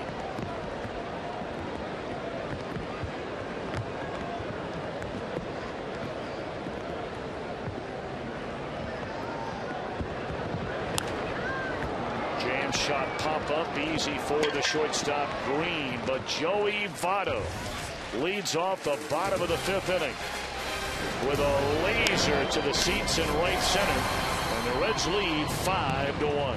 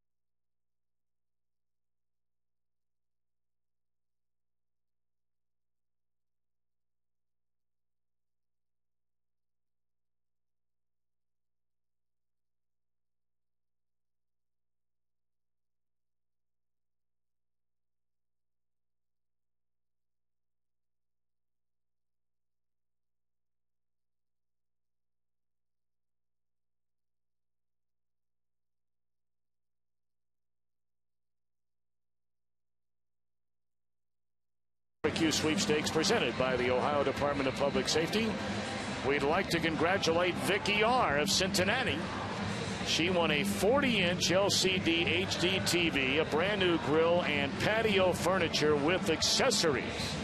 So thanks to all of you who participated, and remember to buckle up. That's the way she wanted her name, Vicki R. Let's check in with Jim Day. Hey, Tom, thank you very much. We are not only honoring the men and women that are serving overseas, but we've got some servicemen and women in the crowd, and one of them is Marine Lance Corporal Corey Moss. He's originally from Fairfield. Corey, he graduated from New Richmond, a 7-month tour of Afghanistan that he recently returned from. How are you feeling on this Independence Day? Good to be home, be with my family, everybody else. What are your normal duties in Afghanistan? You just told me now. This is, I tell you what, you are right in the real McCoy. Yeah, I'm a mortarman. My duties are kind of defense of the base that we're set at, and we go out on patrols every now and then, but mostly just staying at the base. What is it like over there? And I've said this before. Any slice of Americana that you guys can get is precious. Is it like that? Yeah, it is. People send us care packages just with, like, Skyline chili. I got a lot of Skyline chili from our county commissioner, Bob Proud, and that was the most amazing thing that we've ever gotten. Yeah. Now, did you share that with some other people that aren't from the Cincinnati area? Everybody loved it. Everyone loved Skyline. Loved it. Now, you can't realize, you know, Skyline's on every corner in this town, and you don't realize how much you miss America until you're serving like you did, correct? Definitely, definitely. Letters, phone calls, everything. Just the most amazing thing you could ever do over there. Now, have you been a Reds fan? Yeah, for a while. So you're enjoying this this lead right now? Yeah. Smashing the Cardinals right now. I'm not upset. There's a base hit right there by Superman. You do get to see Superman play today. Tell me about the men and women that are over there, especially the ones there that might be watching on the American Forces Network right now. Any message to them on this Independence Day? I'd say good luck. You'll be home soon. It doesn't take too long. And once you're home, it's the most amazing feeling ever. And just keep up the good work. Well, once again, it's my pleasure to shake your hand. Again, everything that you do for our country and everyone over there is greatly appreciated, and much respect from here. Thank you, sir. All right, Tom Brenneman, this is one of your heroes right here. He's a mortarman in Afghanistan, and tell you what, Lance Corporal Corey Moss in our thoughts and prayers as we move forward here. Amen to that. Thank you very much, Jimbo, and thank you, Mr. Moss. A leadoff single by Albert Pujols to start this 6th inning.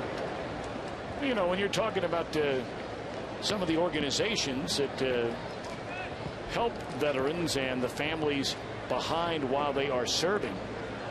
Well, I mean, you heard that fellow right there talking about, you know, getting a can of Skyline chili in maybe your local church or, you know, community organization. You put together those care packages, and maybe when you come down there, you're thinking, geez, I don't know, wouldn't they want something else besides this? How about his reaction to just getting some good old Skyline chili from Cincinnati, Ohio? The simple pleasures. Amen. 3-0 on Chris Duncan and a 4-pitch walk, putting 2 on to start the Cardinals' 6th inning. I mentioned it's starting to rain harder now. You know, Tom, what we have heard through, you know, talking to veterans, either on the air or off the air, so many of them downplay what they do over there. And so many of them downplay just the personal hardship that they go through, the soaring temperatures and the searing heat that they have to deal with, and the sleeping conditions and the lack of food, and just the lack of being home and around your family. And you know what, it's much, much worse than what they portray it as. And you know, it's just hard for us to realize, sitting over here in the comforts of the United States, to really give them what they deserve. And it's days like this that makes you have a real reality check. Mm-hmm.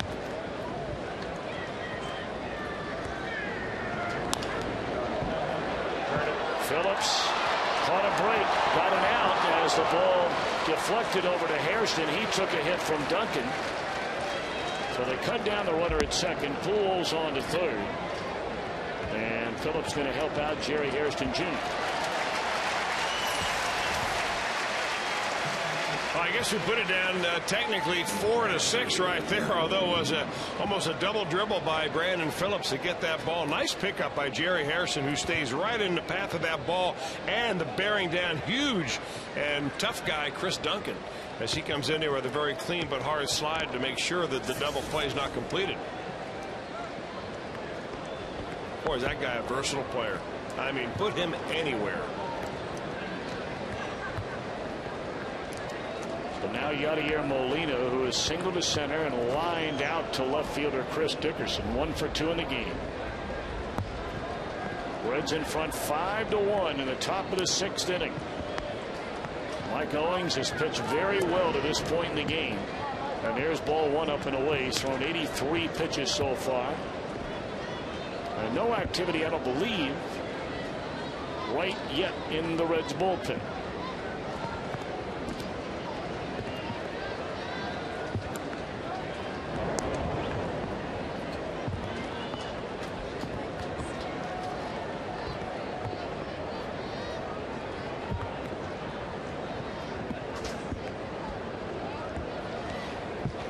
One and 0 to count on Yadier Molina. And a breaking ball is down and away.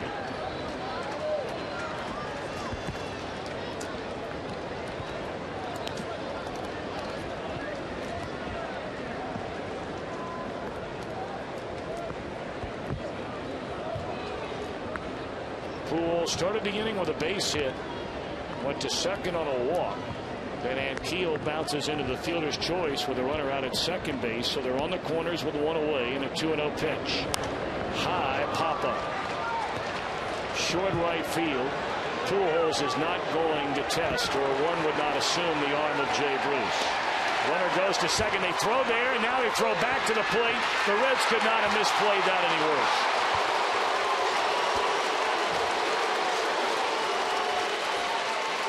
That's why you hit the cutoff man. And then the decision by Hernandez to throw to second. He had no chance to get Ankiel. Well, you see they're lined up perfectly, but, you know, if you're Jay Bruce out there and you want to cut the run off, you're thinking about getting it down there to the catcher.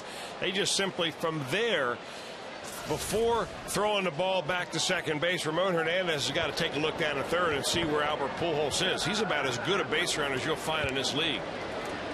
And he steals one from the Reds.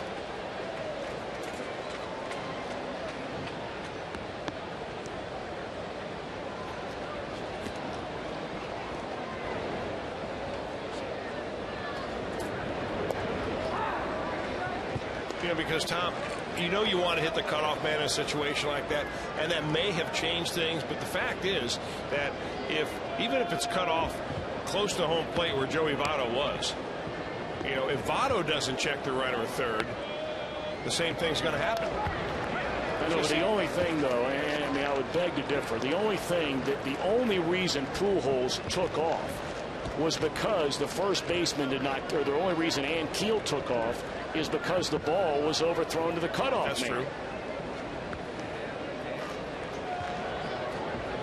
I mean, you hate to point out the basic fundamentals, I mean, but again, they've had a cutoff man on a throw from right field for 150 years in this game. And it's not just because, you know, you can't show off your arm throwing from the outfield.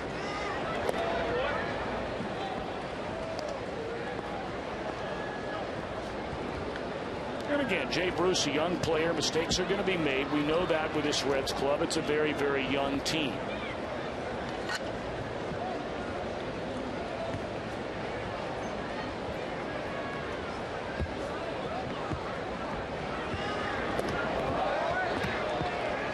Two and two, meanwhile, on Joe Thurston, with now a runner in scoring position, a run home, where they should be on the corners with 2 outs and nobody in.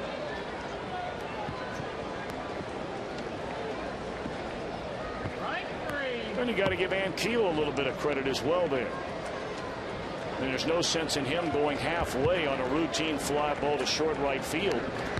That ball is lifted to deep right field.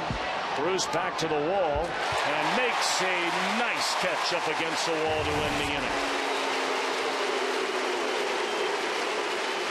Cardinals get a run back, middle of the 6, a 5-2 game. Now we know Aaron Harang is one of the team's most active when it comes to community involvement. Aaron himself will tell us about his Aaron's Aces program and this American Moment, brought to you by Marathon, fueling the American spirit. It's a program to, bring actively deployed or active military personnel, bring their families out to a game, let them get their mind off of, not having one of their parents there, and just give them a fun day to come out to the ballpark. We give them a T-shirt, autographed T-shirt that I signed personally, $10 voucher for food in the stands, ticket to the game, and if I'm not pitching on Sundays, I usually meet up with them out in the bullpen and do autographs and kind of talk with them, see where their mother, father's at, or aunt, uncle, whatever. We're trying to show our appreciation for what they do and the commitment they put forth to serve our country, and and also the difficulty of being away, and kind of giving their family something else to look forward to, and maybe give them something exciting to talk to them about when they get to talk to them.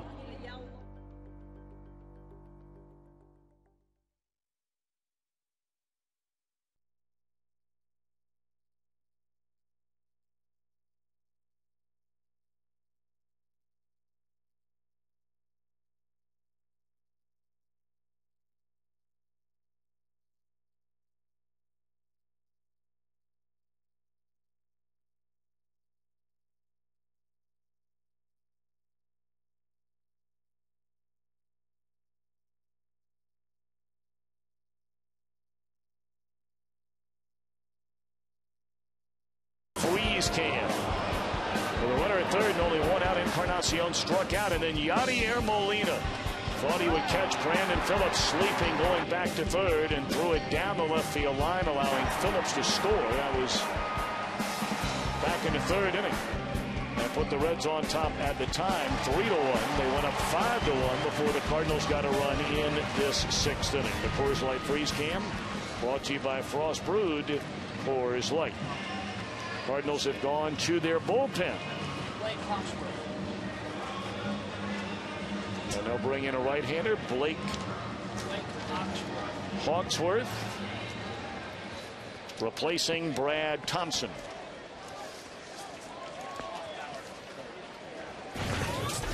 Hawksworth made his major league debut back in early June against Colorado. And there's a bunt by Michael Owings, 1 pitch and 1 out.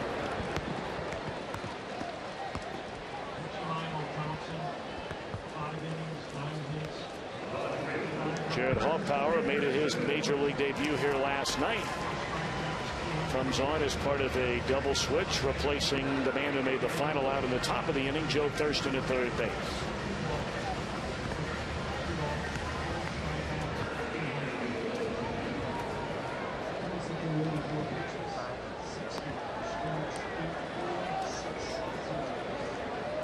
For 5 runs, 4 of which were earned runs, given up by Brad Thompson. 9 hits in his 5 innings of work.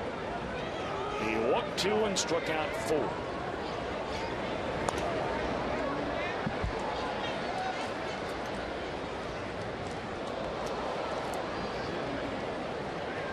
Albert Pujols, a grand slam in the game here last night. The all-time grand slam leaders: Lou Gehrig, 23 of them. Manny Ramirez, 3 less than that. Look at some of the names on that list. Eddie Murray. There's a ground ball to short, and that is the 2nd out of the inning. Albert Pujols has 10 career grand slams, 4 of them this season. And by the way, the 10 grand slams for Pujols is an all-time St. Louis Cardinals franchise record. He shared that record with the great Hall of Famer Stan the Man Musial before breaking that tie last night. He's got a long way to go before that final number is written.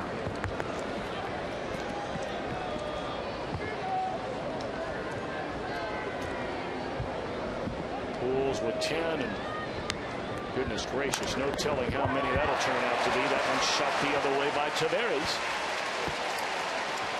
And after losing his footing in right hand, Keel recovers in time to hold Tavares back for his third hit. He had 2 hits last night, was on base 3 times.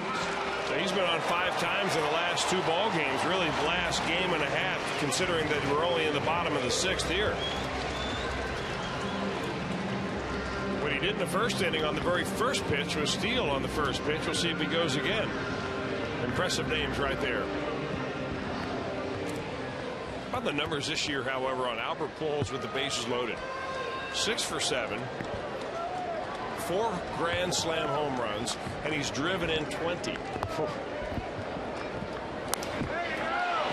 ball hit hard into left field by Joey Votto, but Duncan will make the catch, and that'll end the inning.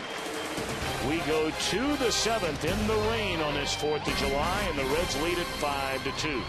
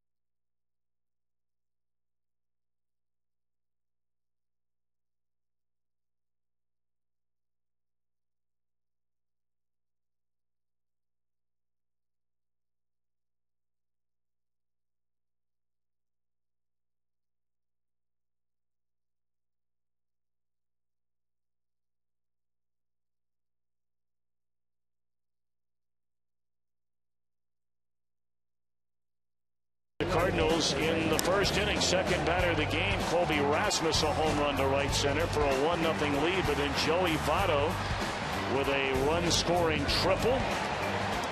Mike Owings made it 2-1 with a home run.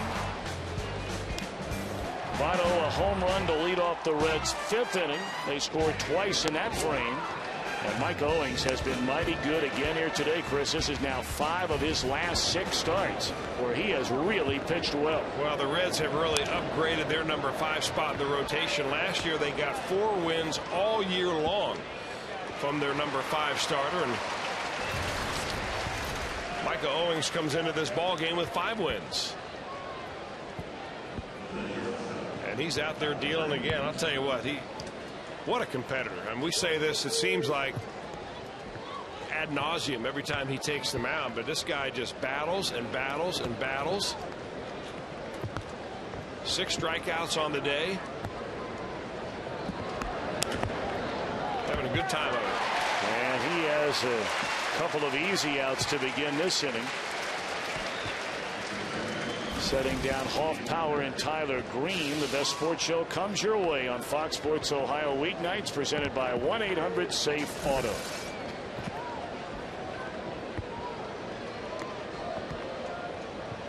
And for those of you wondering about the number Chris just gave, I mean, consider this, and you're always looking for ways to improve your team. And you could make a strong argument that not even halfway through this season, no area of the team has been improved more than that number 5 spot. The 4 wins and 21 losses was the team's record last year whenever that number 5 starter started a game. 4 wins, 21 defeats, 17 games under 500. He had an earned run average somewhere in the 7s or something ridiculous like that. So just if you can get stability And I think that was the biggest change, Tom, when the Reds came to spring training camp. They looked around and they said, all right, you got a returning all-star in Edinson Volquez. You have a maturing Johnny Cueto. Of course, you have Arroyo and Harang. Now the battle is for the number 5 spot. How many years in a row did we go to the Red spring training camp looking for a number 3 starter and a 4 and a 5? What a difference it is. And now you've got the emergence of Homer Bailey. You know, I kind of kidded last night when I said what a problem to have for Walt Jocketty when Edinson Volquez does come back. You got Homer Bailey throwing 97 miles an hour with a splitter and looking good at it. What do you do with all that pitching? Foul out of play. If the Reds can win this game pitched by Micah Owings today. Now, Chris mentioned his record is 5-8.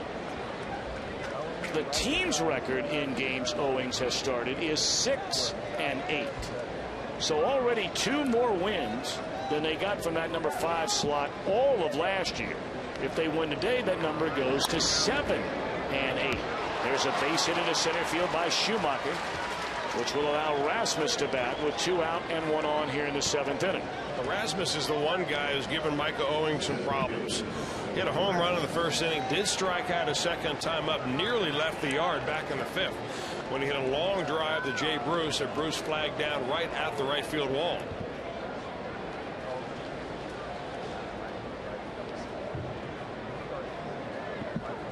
Well, the Reds have a left-hander in Daniel Ray Herrera, a right-hander, surprisingly enough, in Nick Massett, ready in the bullpen. And does Dusty Baker bring on Herrera to face Colby Rasmus?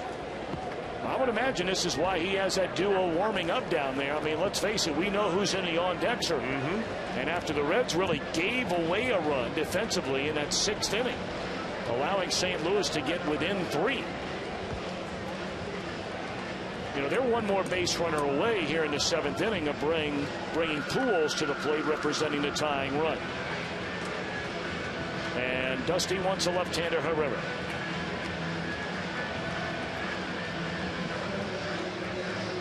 Now the question becomes, does Tony La Russa hit for Colby Rasmus? I would imagine we're going to see Ryan Ludwig here. An excellent outing today by Micah Owings. 6 2/3 innings of 6-hit, 2-run baseball. For back-to-back games in this series. Outstanding starting pitching by the Reds.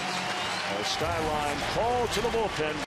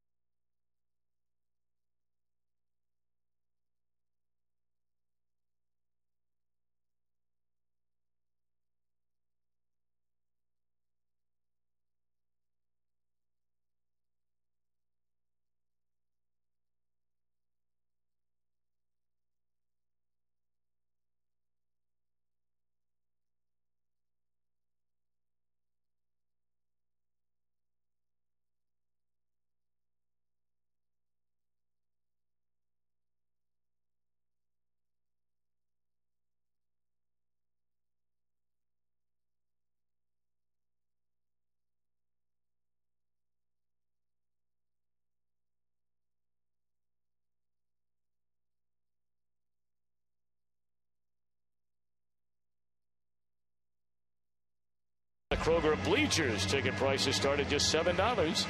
And for additional savings, plan a group outing of 25 or more.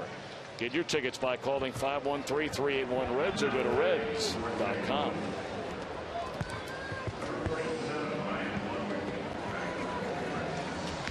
Well, he speculated that with a left-hander Daniel A. Herrera coming on to face a left-handed batting Colby Rasmus, that we would see Ryan Ludwig, and that is indeed the case.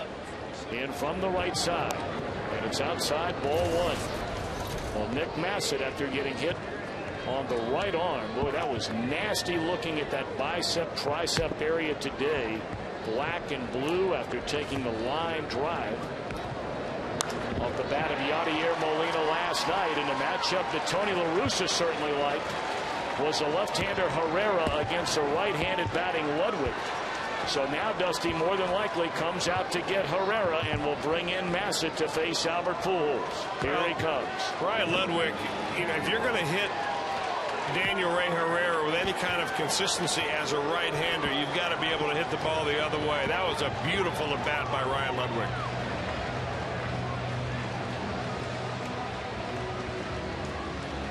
Well, here he comes again in a critical juncture of the game.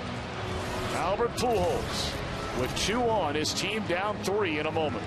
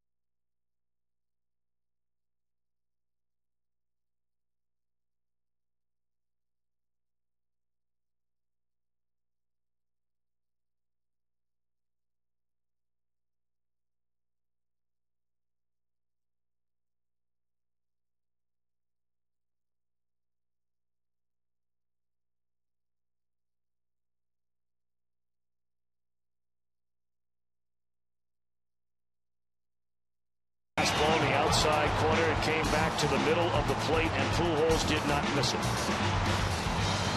A grand slam which temporarily gave his team a 1-run lead. Of course, through all of that, the Reds tied the game in the bottom of the 8th inning. But St. Louis would score 3 times in the 9th, 3 unearned runs. One of them knocked in on a double by Pujols. So now he comes to the plate today in the 7th inning, representing a tying run. And tonight, or late this afternoon, he faces hard-throwing right-hander Nick Massett. Hard to believe after that liner he took by Molina last night that he's pitching the very next day. Well, we saw him throwing in the outfield before the ball game, Tom. We were wondering if he was available. He is available. If he's on his game, he'll throw the ball in the mid-90s. But the strategy that David Weathers wanted against Pujols would be a good one for Massett to adopt. Stay down and stay away.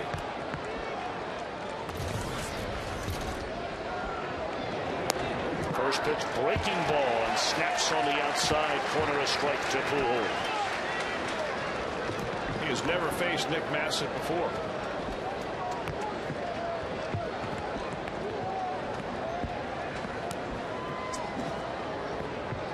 Oh, and 1 the count on Albert Pujols. Well, pulled the string on him a little bit there. I mean, that wasn't a 4-seam gas from Massett. No, that was a back-to-back sliders right there, and you couldn't paint the outside corner any better with a number 7 detail brush. It's a 91-mile-an-hour slider. Mercy. 0-2 now to Albert Pujols. And a tapper off the end of the bat. How about Nick Massett? Go ahead, son. Gets Pujols on the weak ground ball to second. 5-2 Reds lead it. We're in the middle of the 7th inning, and we're going to keep it right here for the singing of God Bless America. And again, Naval Officer Ruben Miner will sing as he did our national anthem. on this 4th of July holiday. And at this time, please help us honor these brave men and women and welcome Naval Officer Ensign Reuben Miner as he leads us in the singing of God Bless America. God bless America, land that I love. Stand beside her and guide her through the night with a light from above. From the mountains to the prairie to the ocean, white with foam. God bless America, my home, sweet home.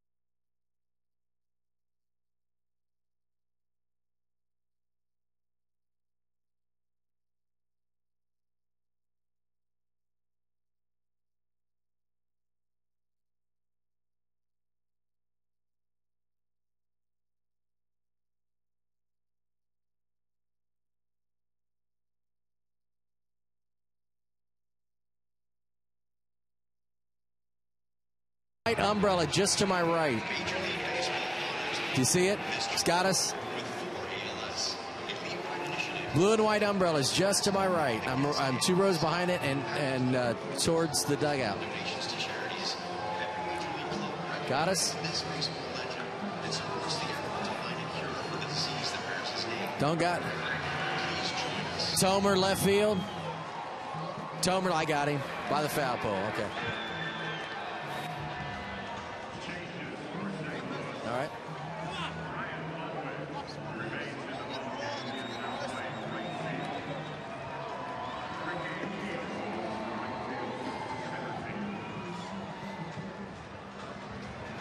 Welcome back to Great American Ballpark. 5-2, Cincinnati leads it over St. Louis, and obviously a very special day here on July 4th. And I'm with a very special person here, Airman First Class Jeff Clark of the United States Air Force. And Jeff, welcome back home. Thank you. What was it like over in Qatar? Very hot. Guys, the first thing he said here, I said, what was it like over there? It was hot. Now, just to give the people here in Cincinnati, because it gets 90, 95 degrees here at about 90% humidity. What was it like there? About 120, 25 with 100% humidity. So this little bit of rain is nothing to you, huh? It's cold. It's cold? Yes. So you're ready to put some long pants on, huh? Yes. What'd you miss most while you were over there? By the way, I should tell everybody he is from Goshen. Went to high school there, Goshen High School. What'd you miss most over there from Cincinnati area? Skyline chili. Really? Yes. So when you called home and said send care package, it was send Skyline chili? No, because there was no way to cook it over there. But I missed that a lot, though. So first thing you did when you got home was? Went to Skyline. Really? Yes. Good people at Skyline are very appreciative to hear that. Now, where do you have to go next?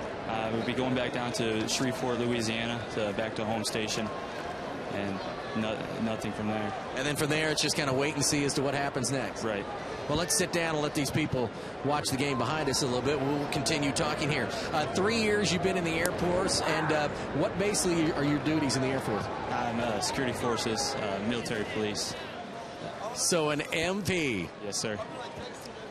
What does an MP have to do in Qatar most of the time? Just a normal job that we do home station. Really? Right. Patrol like a normal cop does.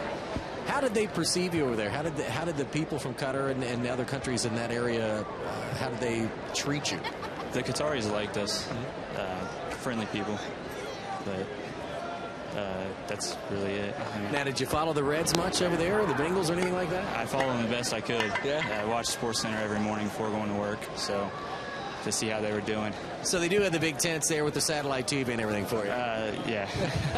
So some creature comforts from home, right? Right. All right, who'd you come to the game with? My dad and then some buddies, Jimmy and James. And all big Reds fans, as I can see by his tattoo on his right shoulder there. I have one of those also. Oh, you have one too? Yes. Where's yours? It's on my shoulder. On the shoulder as well? Right here. Oh, on the back of the shoulder blade. So, guys, this is truly a huge Reds fan that came back to the United States and even proves it on the shoulder. Well, Jeff, congratulations and good luck, and we appreciate everything you've done for us. Thank you. All right. Guys, there you go. A big Reds fan. Happy to be here. And as we heard before, Tom, Mrs. Skyline Chili of all things. Well, it's been like a regular infomercial, if you will, for the great Cincinnati company celebrating its anniversary this year. And we thank that young man for taking the time to join us on the broadcast today.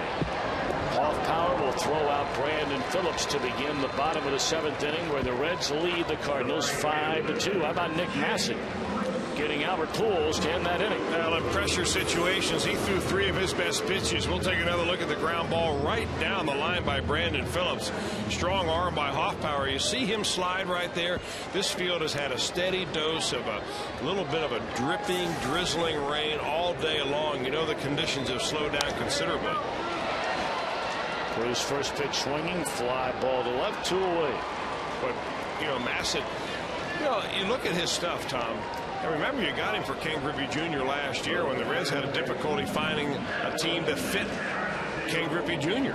And you got a pretty good arm in return. This guy has been throwing in the mid-90s all year. He's thrown as hard on the stadium radar gun as 98. He may have a closer in the making right here, Nick Massett. I know he came to spring training and wanted to be a starter, but boy, he has found his niche in the bullpen. Encarnacion, a lazy pop up to right, and that will end the inning. 1-2-3 go the Reds. 5-2, Reds lead it. We go to the 8th. And here are more memories of the 4th of July holiday from members of the Cincinnati Reds. And this American moment is brought to you by Marathon, fueling the American spirit.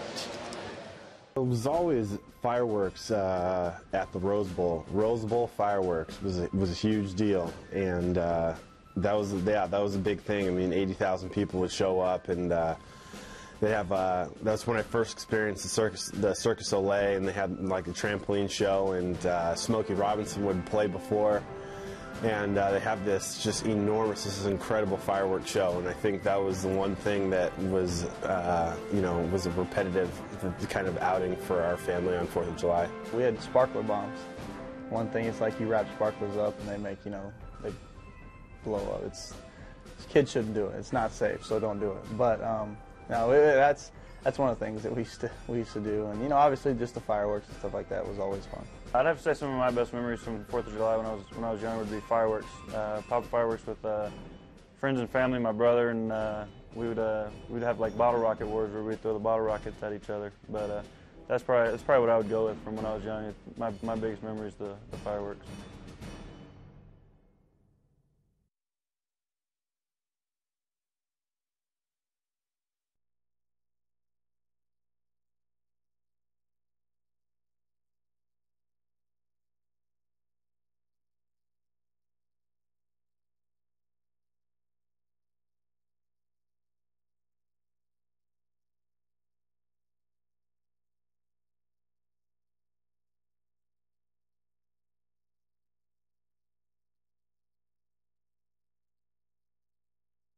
By Marathon, fueling the American spirit, by your local Ford dealer in the Ford F-150 2009 Motor Trend Truck of the Year.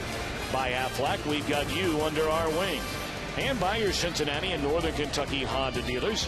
Visit mycincinnatihondadealer.com for current offers. Well, here we are in the 8th inning.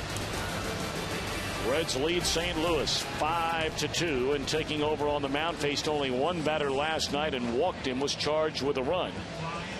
But having an outstanding year, his first year as a Red, left-hander Arthur Rhodes. Yeah, I'm not so sure Arthur Rhodes really was warmed up last night properly when he came into that ball game. They didn't give him but a batter to get ready down there in the bullpen, although you had to figure as deeper and deeper into the ball game Homer Bailey got, the chances are that you're going to see Rhodes or Weathers, and especially Cordero, given the Reds had the lead. But he's got plenty of time to warm up today. Let's see if he throws more strikes.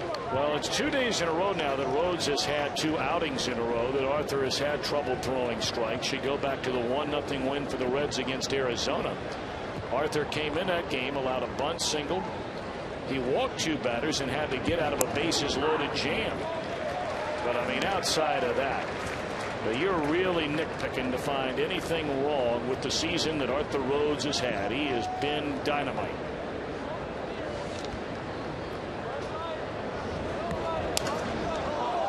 Rhodes able to knock it down on a broken bat liner by Brendan Ryan, and that'll be an infield hit for him to begin the 8th inning.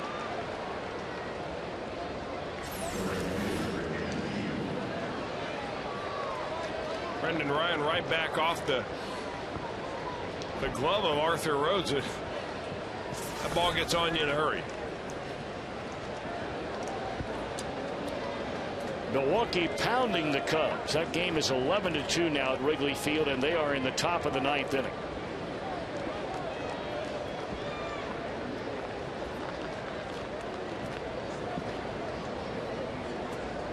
Rick Ankiel is 0 for 3 in the game. And Rhodes going to work. Fly ball into left center. Taveras will get there. 1 away.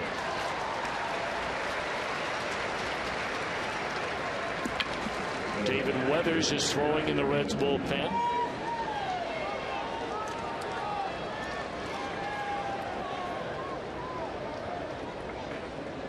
Left-hander Trevor Miller loosening in the Cardinal bullpen.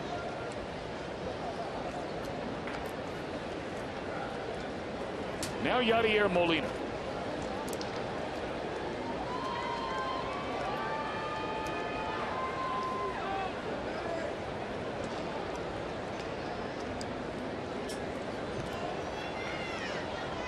And now they have the runner caught. Can they make the play? Yes, sir, they will make the play. That's the second out of the inning. And you can rest assured that Tony La Russa will have words with Brendan Ryan, if not right now, before he gets on the bus to go back to the hotel. Well, you're down by 3 runs in the 8th inning, and that guy out there, Brendan Ryan's run, really doesn't mean a whole lot unless it's backed up by a couple of others. And to run yourself out of an inning like that, that is not Tony La Russa baseball.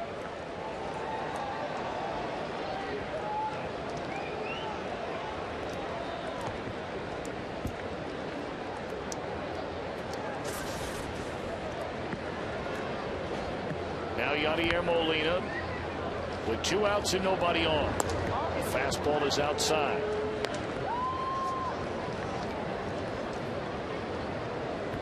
Molina, a single to center in the second. A line drive caught by Dickerson in left field in the 4th. Then knocked in a run. Was given credit for a sac fly RBI on a run that should have never happened. Here's a fly ball to center. And Arthur Rhodes takes care of business. Well done.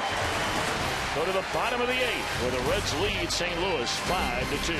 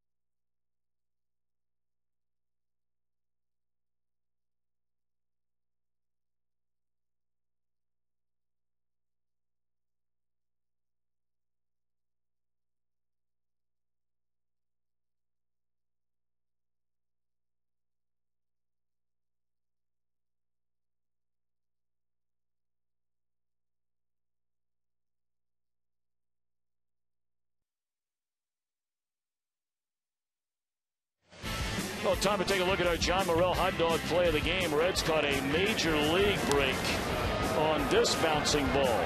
Phillips went to backhanded, ricocheted right to Hairston, who took a hit, but they got the out at second base.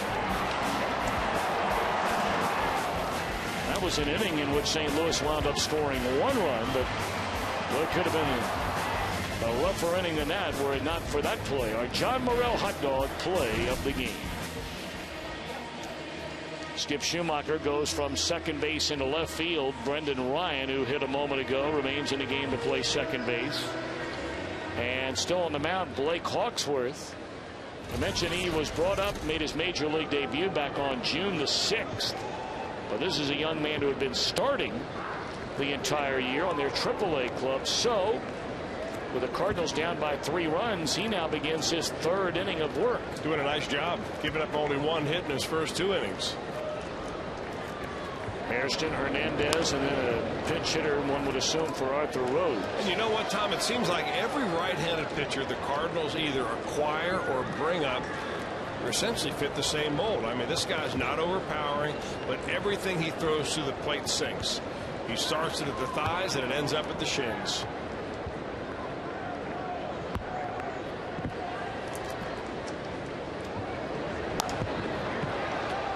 Into right field, and Ludwig will make the running play for the first out. Well, Francisco Cordero cranking it up now in the Reds bullpen. Will try and come on and nail down a victory in the top of the 9th inning.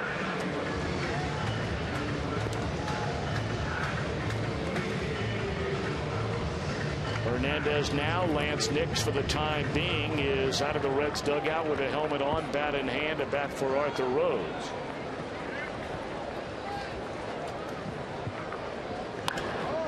And there's a base hit in the center field by Hernandez, his first in 4 at-bats today. Hey, Reds fans, for a great tasting quality meal for your family, pick up a bag of JTM beef or chicken Philly cheesesteaks from your favorite grocer. JTM, food, family, fun. Well, the Cardinals had Trevor Miller getting loose in their bullpen the last half inning.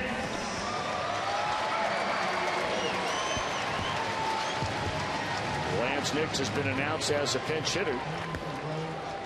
And Miller is ready if they need him in the bullpen, but apparently Tony La Russa going to stay with, or is he? I think he's going to send Molina out. It looked like he was. Apparently they're going to go ahead and pitch to Lance Nix. Ball 1.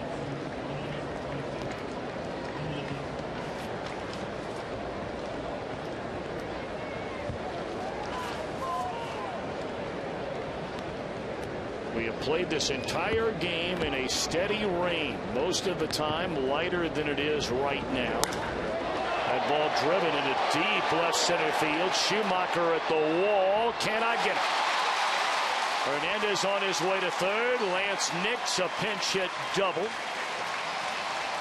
And the Reds with runners at 2nd and 3rd and only 1 out in the 8th inning. Well, he's got some kind of power, does Lance Nix, and goes down and gets a sinking fastball in the outer part of the plate, and nearly a robber of a grab right there by Shoemaker. The second baseman now goes back out to his previous position, left field, previous meaning in years past, and unable to come up with that blast. Pretty good effort.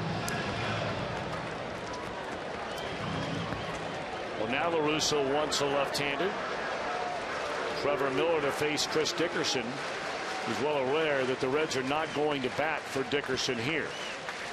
Not with the premium on defense looking ahead to the 9th inning. Reds lead 5-2, trying to add to it here in the bottom of the 8th inning. We'll be back.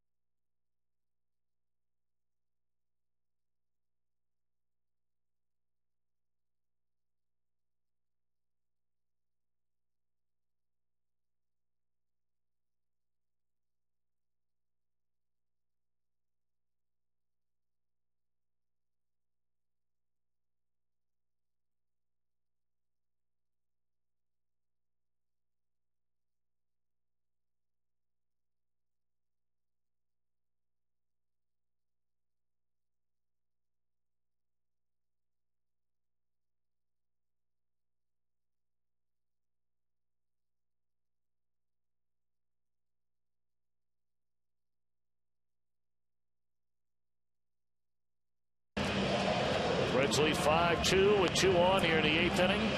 And Trevor Miller now on to face Chris Dickerson.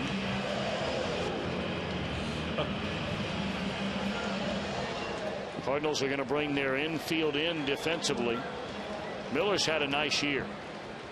But he's got 11 years in the major leagues, Tom, and he's always been one of these situational left-handers where he always has more games pitched than innings pitched.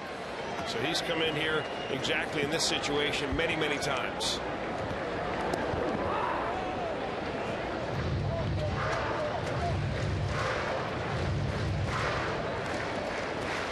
Sometimes you tell a pitcher and a catcher a lot by how you take a pitch. Chris Dickerson did not look comfortable looking at that breaking ball.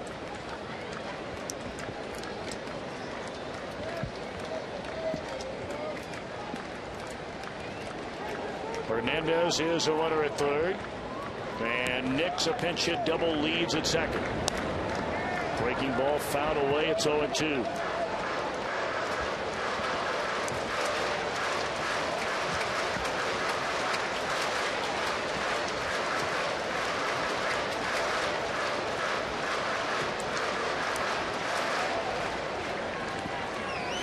Peek ahead to the Cardinal 9th inning. They'll have the pitcher spot and then Hoffpower and Tyler Green. That'll be the latter third in their batting order.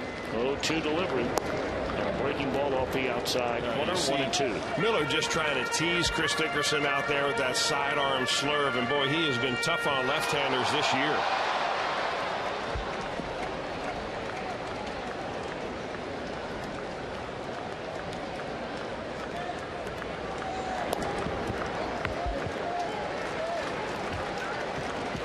Right-handers have hit him to a batting average of 345, but how about the 120 batting average against left-handers right there? That's what Chris Dickerson is looking at.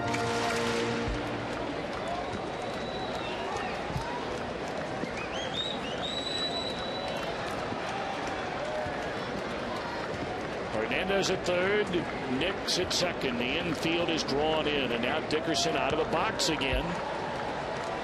As Miller is off the rubber.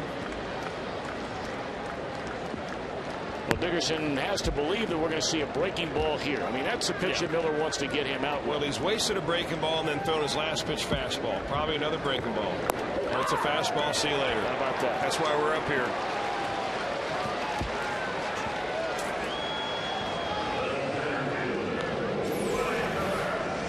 A sneak attack and not an overpowering fastball by any means from Trevor Miller, but when you throw a breaking ball at that same spot and it breaks way down and out of the strike zone, and if you hiccup as a left-handed hitter and just for a flash of a second freeze and it's a fastball, you're going to drag the pine on back. 2 on, 2 out.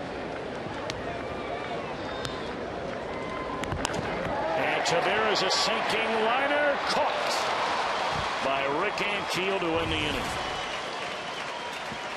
So the Cardinals will come to bat in the 9th inning against Cordero with the Reds leading 5-2. Last summer, Bronson Arroyo, along with a music teacher in Boston, recorded this beautiful rendition of America the Beautiful, the Vietnam Veterans Memorial in Eden Park. This American moment brought to you by Marathon, fueling the American spirit.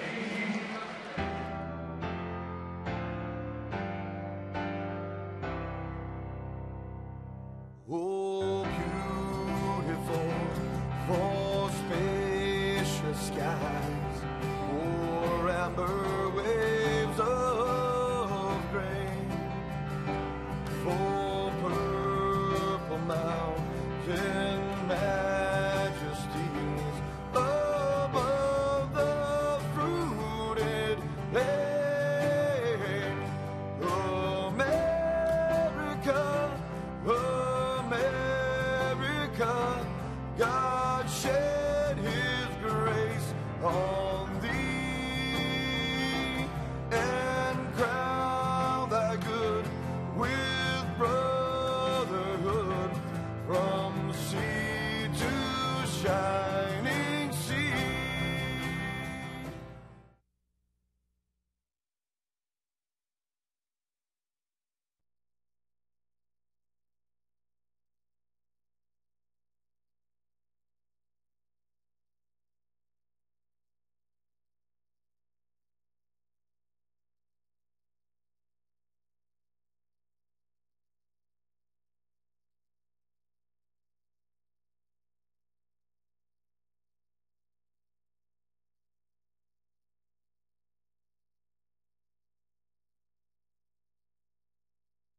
Ohio, check out MLB.tv. For more details, visit Reds.com, where baseball is always on.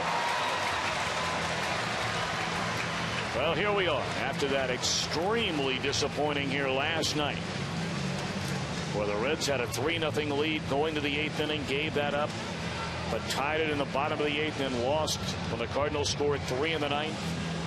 A day later, as has been the case with this team, Chris, already so frequently in this young season, they've gotten off the deck. They had the lead, giving the ball to Francisco Cordero, trying to nail it down. Now, this was an easy game for them to roll over on, Tom, but they came out and they played hard. They got an excellent pitching performance from Micah Owings to give them 6 2/3 innings, and now they're going to be able to turn it over their closer with a comfortable 3-run lead and the bottom of the Cardinal order to face.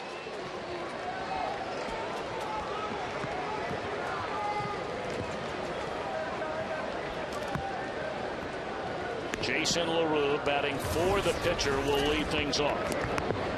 And the former Red takes high, ball 1. You know, Tom, I didn't get a chance to ask you this last night, but I don't really think we talked enough about how great Homer Bailey pitched last night, how well he looked last night. I mean, he was lights out, throwing 97, 98 miles an hour with that nasty split, had 4 pitches working for him. I want to ask you a question. And, you know, we've had a busy day, but, you know, say Homer Bailey is a senior in college and he throws a game like that. Now, keep in mind, he pitched against a major league team last night. And you've got Steven Strasburg also in the draft, and both of them are eligible. Straight away center field, and Tavares is there. 1 gone in the 9th. Who's your #1 draft pick? Steven Strasburg or Homer Bailey? I'm not smart enough to figure that out. You know more about that than I have, Earl. What do you think? Well, you know, it really doesn't matter who you pick out of that. I haven't seen Strasburg picked personally, but what it tells you, though, I mean, if Strasburg right now is talking minimally, what, $20 million signing bonus? I know that Scott Boras is going to ask for more than that. What does that make the value of Homer Bailey to the Cincinnati Reds? Quite high. You bet.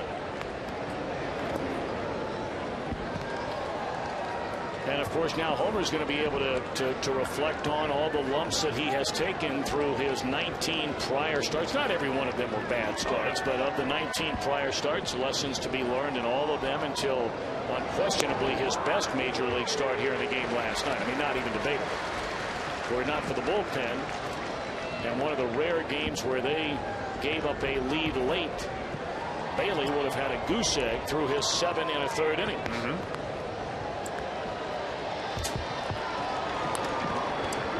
Left side, charging is Encarnacion, and the Cardinals are down to their final out. Cordero sets down the front 2. But you know what, Chris, you talked about him last night, and you talked about it a moment ago.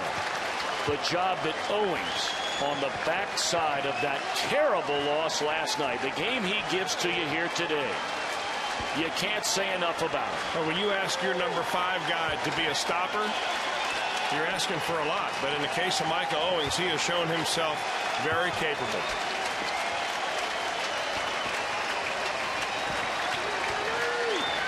Two away here in the 9th inning, and there is ball 1 to Tyler Green, 0 for 3 today. Cordero only 1 blown save the entire year. That's gas right there.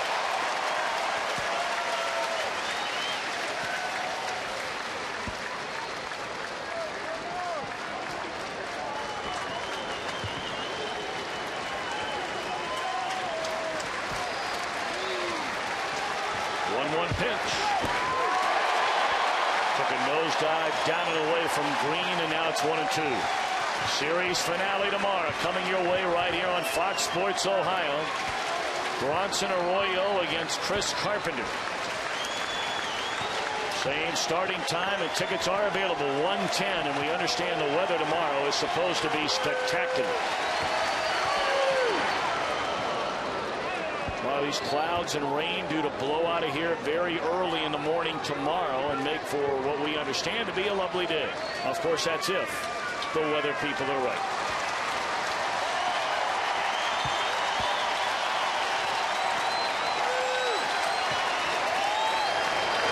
See you later. Cordero, a 1-2-3 ninth inning. And the Reds again are able to get a tough night, probably, of getting some rest and some sleep, thinking about the game last night. But back at it bright and early today. They fall behind. They tie the game. And once they took the lead, they never looked back en route to a 5-2 victory. Well, the win today is able to enable them to put themselves in a position to win this 3-game series.